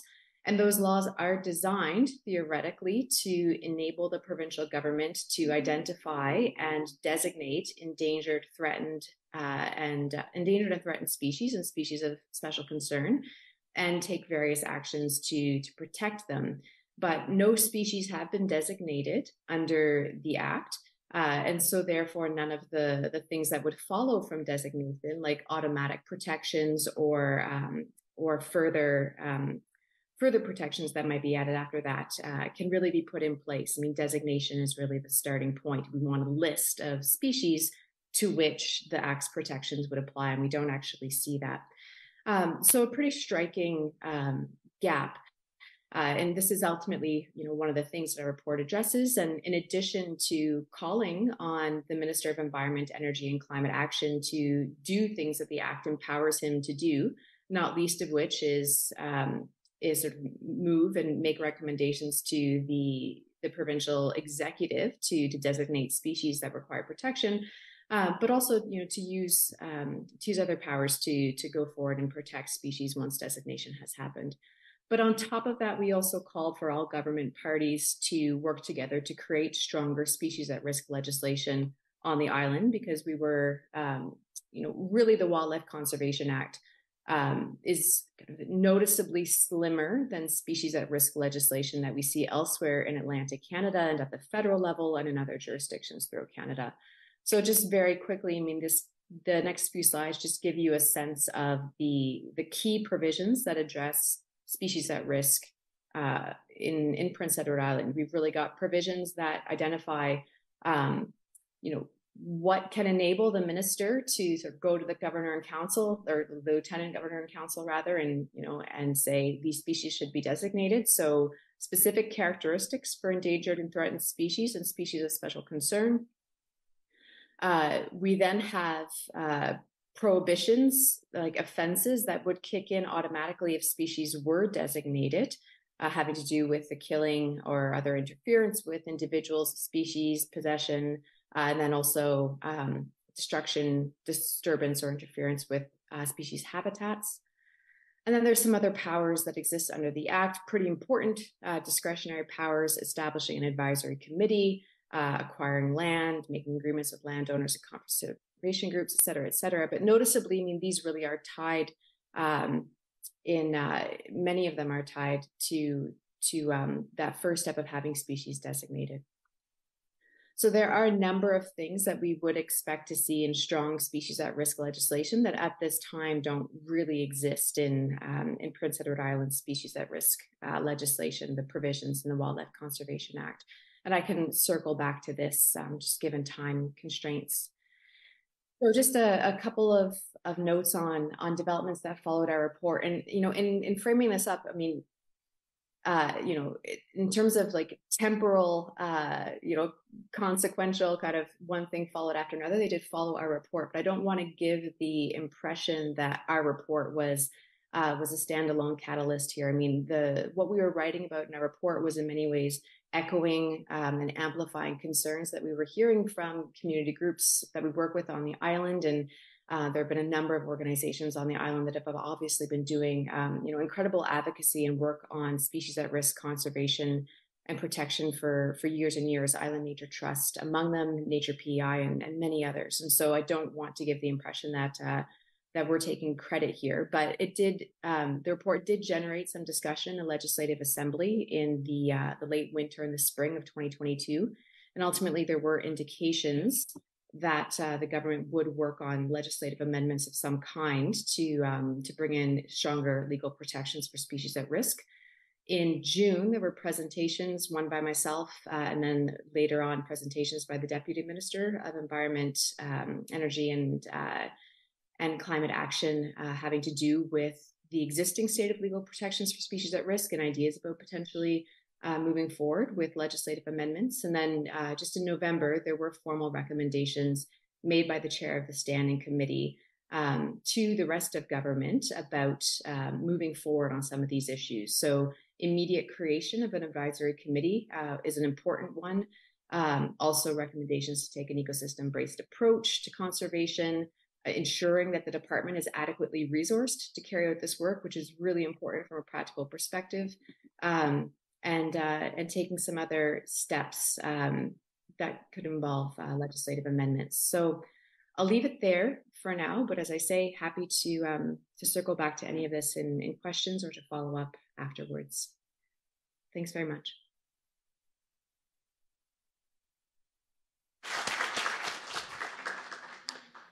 Wow, that's some very impactful points to be bringing to the table tonight. Thank you so much for that, Tina.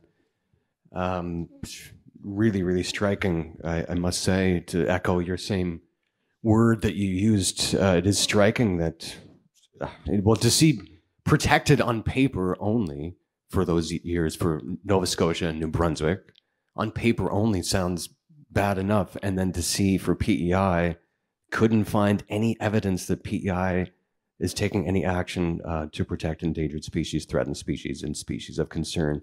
We do not have strong species at risk legislation on PEI. Wow.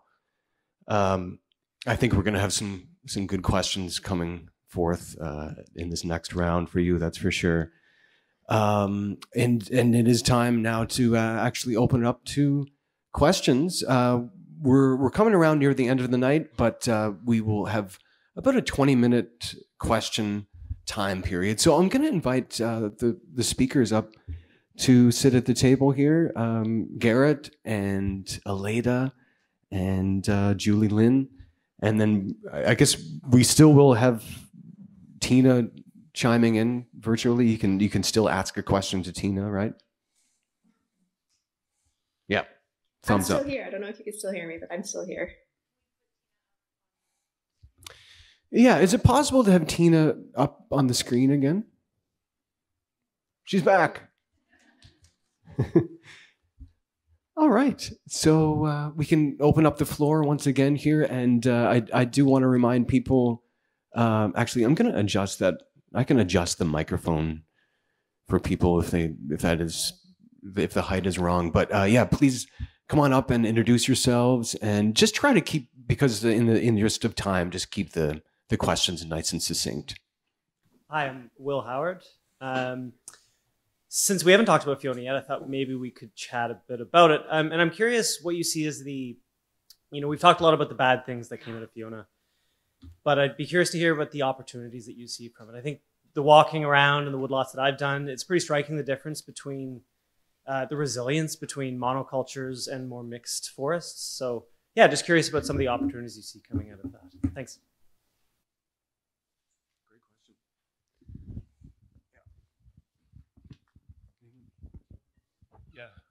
Happy to start. In Prince Edward Island National Park overnight on, when was Dorian? September 2019. I had just started in Prince Edward Island a few months earlier, having moved up from Cape Breton. As I mentioned, the park was established in 1937. Much of the land had previously been active agricultural land. And on active agricultural land, when the land is abandoned, one of the early colonizer species that shows up is white spruce. So we had an even age stand of white spruce at 60 to 80 years old, at about the age of collapse, which was ready to go. So Dorian for us was the canary in the coal mine in Cavendish Campground, and Fiona was entirely anticipated. So in terms of our forest, it was actually a positive step in terms of facilitating that transition towards the Acadian composition that we know to be representative and healthy and more climate resilient and more capable of supporting biodiversity across the park. So fortunately, we had underplanted already in a lot of the park. So now there's light, let there be light. So now we have the opportunity to watch as the forest renews. And as we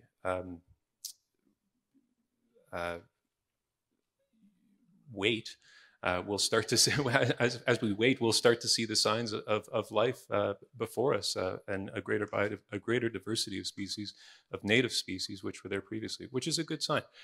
In terms of our coastline, though, a lot of the sand that had been taken from the dunes now sits just offshore. Dunes form where the conditions, where the geomorphology has, dunes will form where the conditions have historically allowed them to form. And because the conditions have historically allowed them to form along the North Shore of Prince Edward Island, we fully expect them to recover. What's key now is that we give them space and allow them to recover. So we can all do our part by staying off the dunes, by giving space to Mother Nature in this vulnerable time, and staying engaged in the story of resilience and renewal, which is bound to follow in the next few years. So it's a pretty exciting time to be an ecologist and hopefully to be an islander who can visit and see these places as they transform.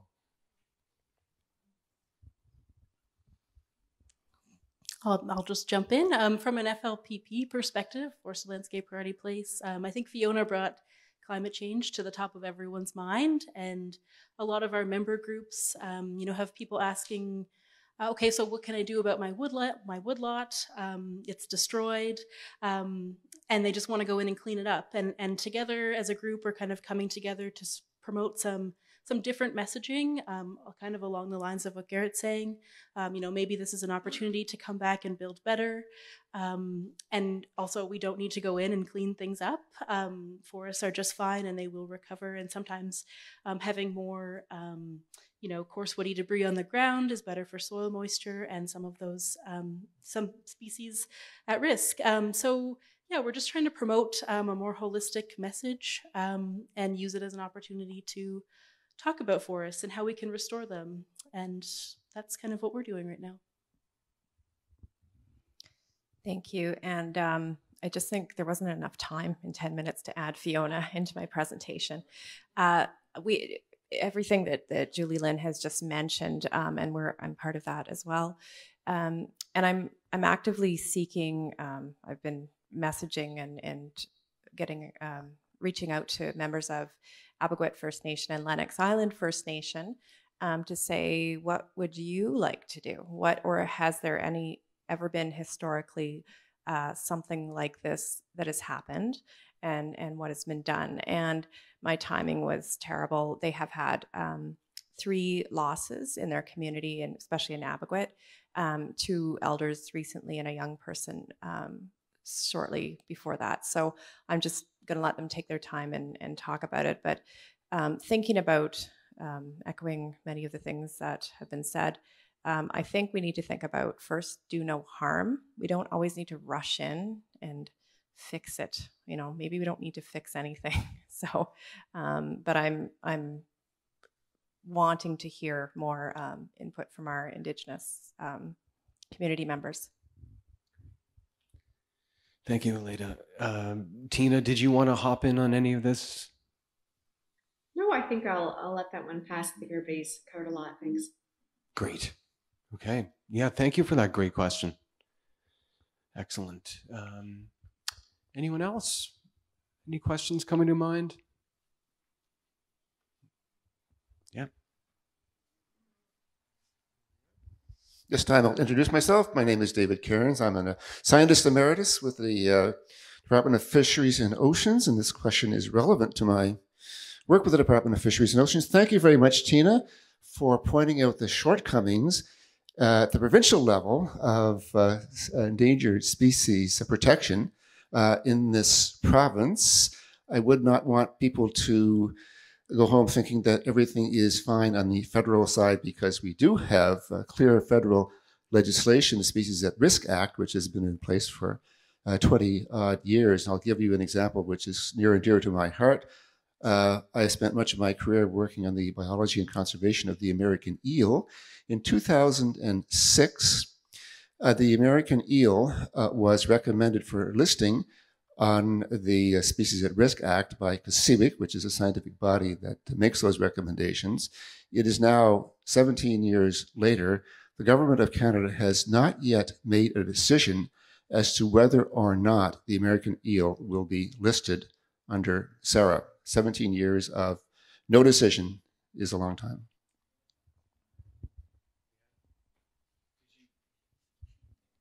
Okay. Would anyone like to comment on that?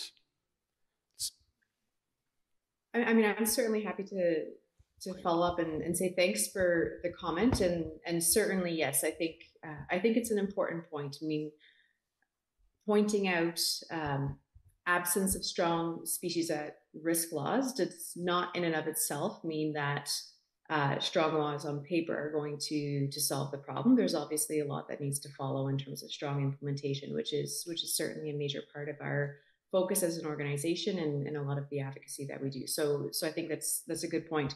And I would also just want to follow up quickly too on something that might not have been entirely clear, and I would just want to make sure that it was clear from my presentation.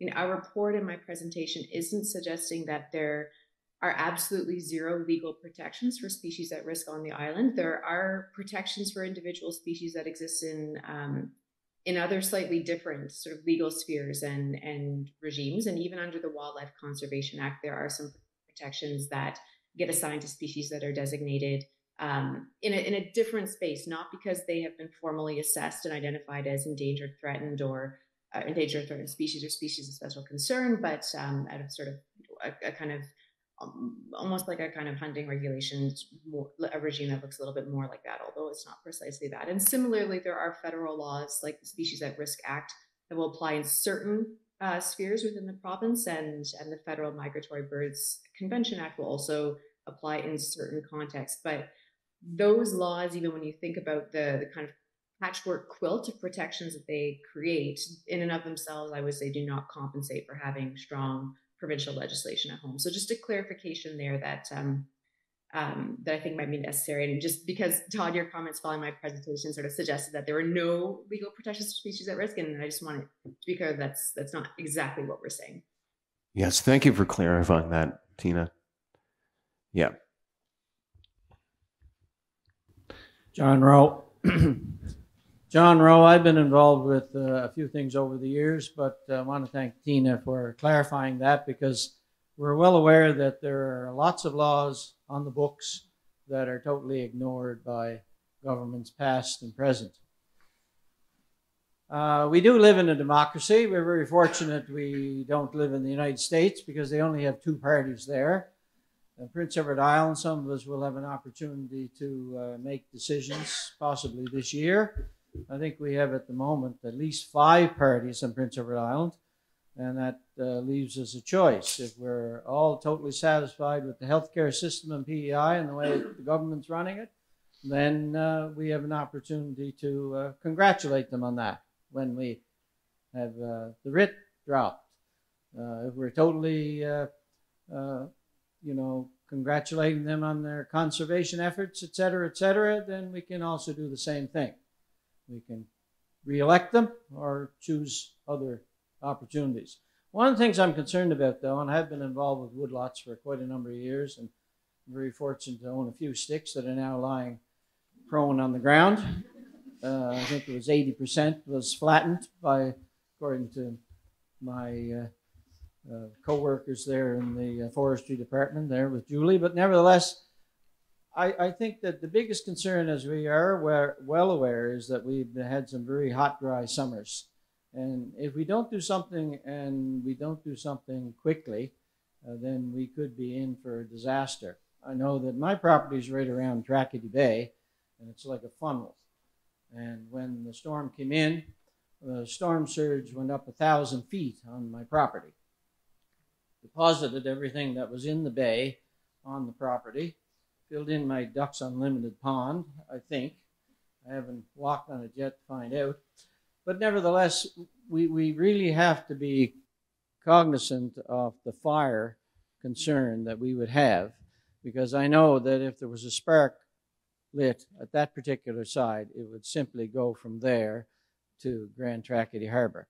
But I do have one question for the young man from the National Park. How long do you think it will take we used to call it Black Bush when I was growing up in Tracadie. There was an extended sand dune that went from Dalvey over to the Blooming Point Pond. It was about a half a mile wide or more, and it was totally covered with trees. Now there's a gap there, and I'm told that it keeps getting wider, and it certainly was widened during Fiona. How many years do you think it will take for that particular sand dune to fill in those gaps now? Or will Tracadie Bay be full of sand before that happens? Thanks. It's a great question. Thank you very much for it. I'm not a geomorphologist, so I'm reluctant to provide, and I'm not able to provide like a educated guess with great certainty. We have in Prince Edward Island National Park completed nearshore bathymetric surveys to look at where sand tends to sit and where it's likely to begin recovering. We have not yet conducted a bathymetric survey post-Fiona, so we do expect that there's a lot of sand sitting offshore along that section, ready to begin accreting, especially over the summer months and into the fall. In the Dalvey sector of the park, as you might have seen on the front page of The Guardian today, we experienced about 6 meters of erosion, so a lot of the dune was sheared off, exposing the roadbed. To your question, though, unfortunately, nearshore sediment modeling continues to elude us. And it's because it's only been in recent years that we've been able to conduct nearshore bathymetric surveys using LiDAR and connect that to the terrestrial system. Our models just are not equipped to be able to predict with great certainty about a time window for recovery for a specific location. I'm sorry that that's unsatisfying. It's also deeply unsatisfying for me.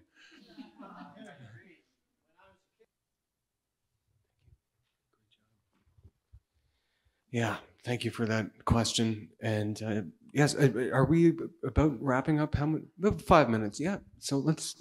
Hi. Yeah. I'm Kristen Mead. I just had a question about land covenants, specifically as they relate to planting trees or shrubberies. There's a lot of them on PEI, and I'm just wondering if there's any legal way around them or any way we can advocate for getting rid of them altogether. Great question on land covenants. Anyone would like to speak to that?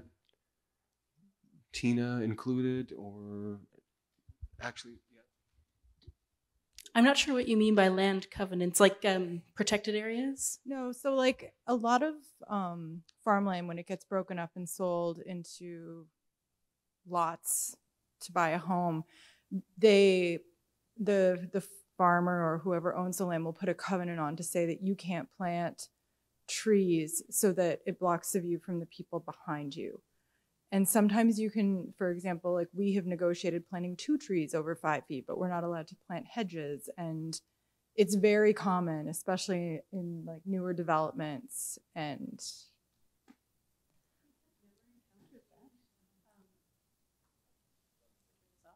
I've never encountered that. Yeah. So I really don't know how to answer that question. I don't know if anyone else does. Lana? Yeah, it's like we know what we're getting into when we buy there, but when you go around PEI, you don't see trees anywhere. And that's one of the reasons why, is because of these covenants. So I'll do that. Thank you. Tina, did you have anything just as a lawyer? Tina, did you have anything you'd like to weigh in on about that? I mean, to be honest, I'm having trouble hearing some of the conversation back and forth. And so, I mean, I've got a general sense of the question was about covenanting, like, and in order to conserve private land, but I'm not sure that I've been able to hear back and forth well enough to weigh in conscientiously. Yeah, can you hear me okay right now? I can, yeah. So the question is on land covenants and specifically about trees that are not permissible to plant in certain areas. And it was brought to the table that is more of a municipal issue than provincial. But I think what you're getting at is you would love to see maybe eventually a provincial provincial addressing of this issue, perhaps. Tina, any? Yeah. Subdivisions, right. Yeah. Oh, as part of a subdivision process. I think that's a really interesting question. I would want to have take a minute to kind of get myself better informed before weighing in on that. But I would say that if that's a pressing question that the member of the audience had, they'd really like to see answered, please feel free to reach out. I mean, our organization has an environmental law inquiry service. It's easily accessible on our website, and it's mainly to answer environmental law questions. And we've had some land covenanting questions in the past. And so certainly something I'd be happy to look into, just on the level of providing a bit of information that might help somebody navigate the area of the law as it exists. Thank you. Excellent. With that, I think that probably will conclude our evening as far as the questions go. And could you all give a round of applause for our 4 fantastic presenters from the second half. And again, big thanks to our 4 presenters from the first half as well. Round of applause for them. I was asked to finish off the night with a song. So I am going to do that here right now. If you want, you could go to your seats. You don't have to stay sitting up here. And just before I do that, I did want to say that I think all of us tonight have been reminded about the importance of action at a grassroots level, the importance of the individual taking action. And once again, that's what our tree is about out there. If you haven't put on your leaf what you're going to do with your own individual action to help biodiversity and PEI, please do before the night is through. I have enjoyed this evening so much. I don't know how you felt about it, but personally, I would love it if this went on a weekly basis. I just absolutely love this. It's amazing. And honestly, I'm kind of joking when I say that, yet I'm also half serious. It is just of paramount importance to have constant communication about this highly important issue, locally, provincially, regionally, and globally.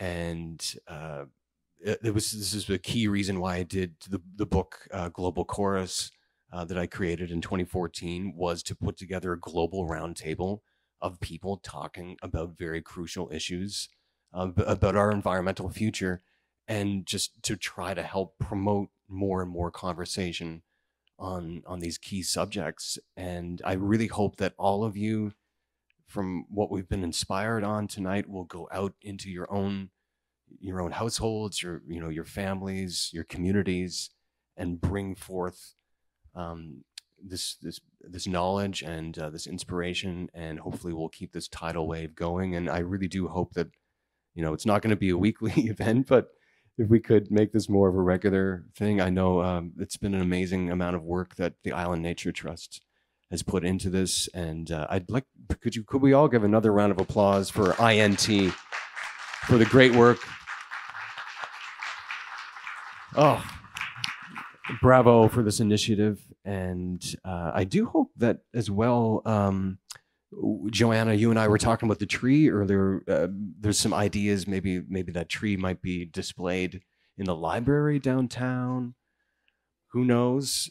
We got to ask them first. It could happen. And at least I really hope that these ideas will be able to be put forth and put into action. Cassidy, did you want to announce the winner of this book before I get to this song too? Okay.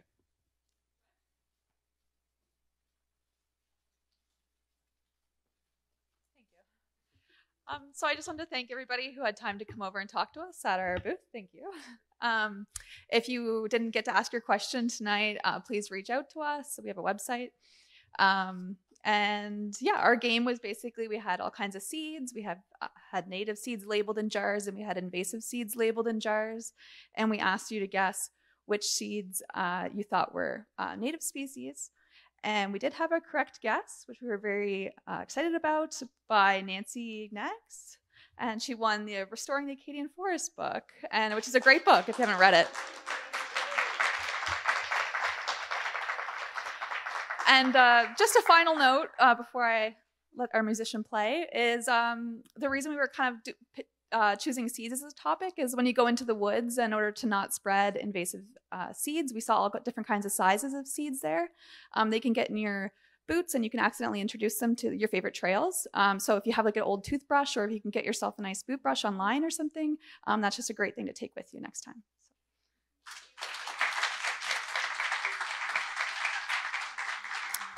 All right, thank you so much, Cassidy, and congratulations to our winner. Hooray.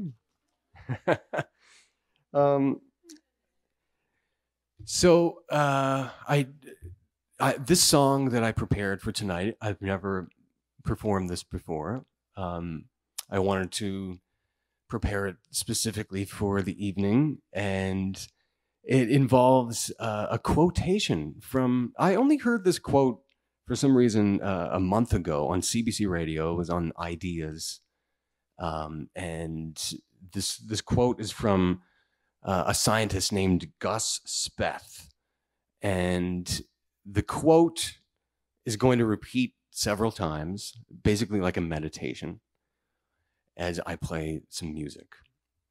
Now, it's important that I note that he says in the quote, we scientists, it's about cultural and spiritual transformation, which is at the heart of what we need as a globe right now in 2023 and moving onward. It's been an incredible amount of environmental work that has been done in recent decades, but this scientist says that what we really need right now is a cultural and spiritual transformation. And he does say we scientists don't know how to do that, but I really want to remind everyone that, well, I think we all know how to do that. And this is all part of it, what has gone on tonight. This is basically environmental talk therapy in a way. And we need to continue that talk therapy all over the globe. And I really believe in us as humanity. I know it's hard to keep that hope up, but I fully believe in us. And I just, hope that hope will spread across the world. And thank you all for raising the hope bar tonight with this.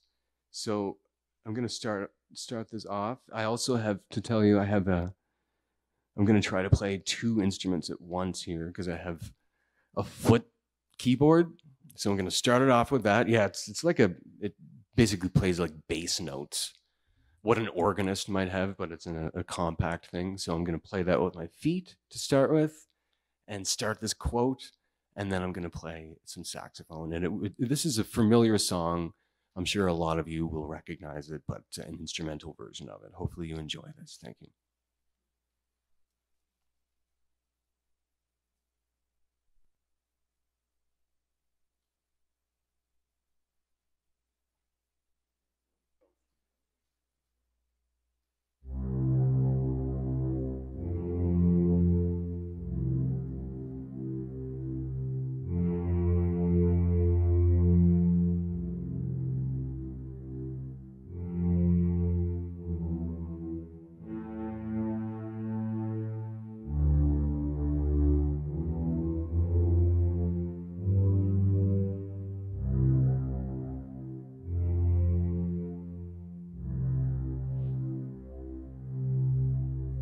I used to think that top environmental problems were biodiversity loss, ecosystem collapse, and climate change. I thought that 30 years of good science could address these problems. I was wrong. The top environmental problems are selfishness, greed, and apathy. And to deal with these, we need a cultural and spiritual transformation. And we scientists don't know how to do that. I used to think that top environmental problems were biodiversity loss, ecosystem collapse, and climate change. I thought that 30 years of good science could address these problems. I was wrong. The top environmental problems are selfishness, greed, and apathy. And to deal with these, we need a cultural and spiritual transformation. And we scientists don't know how to do that. I used to think that top environmental problems were biodiversity loss, ecosystem collapse, and climate change. I thought that 30 years of good science could address these problems. I was wrong. The top environmental problems are selfishness, greed, and apathy. And to deal with these, we need a cultural and spiritual transformation. And we scientists don't know how to do that. I used to think that top environmental problems were biodiversity loss, ecosystem collapse, and climate change. I thought that 30 years of good science could address these problems. I was wrong. The top environmental problems are selfishness, greed, and apathy. And to deal with these, we need a cultural and spiritual transformation. And we scientists don't know how to do that. The top environmental problems are selfishness, greed, and apathy. And to deal with these, we need a cultural and spiritual transformation. To deal with these, we need a cultural and spiritual transformation.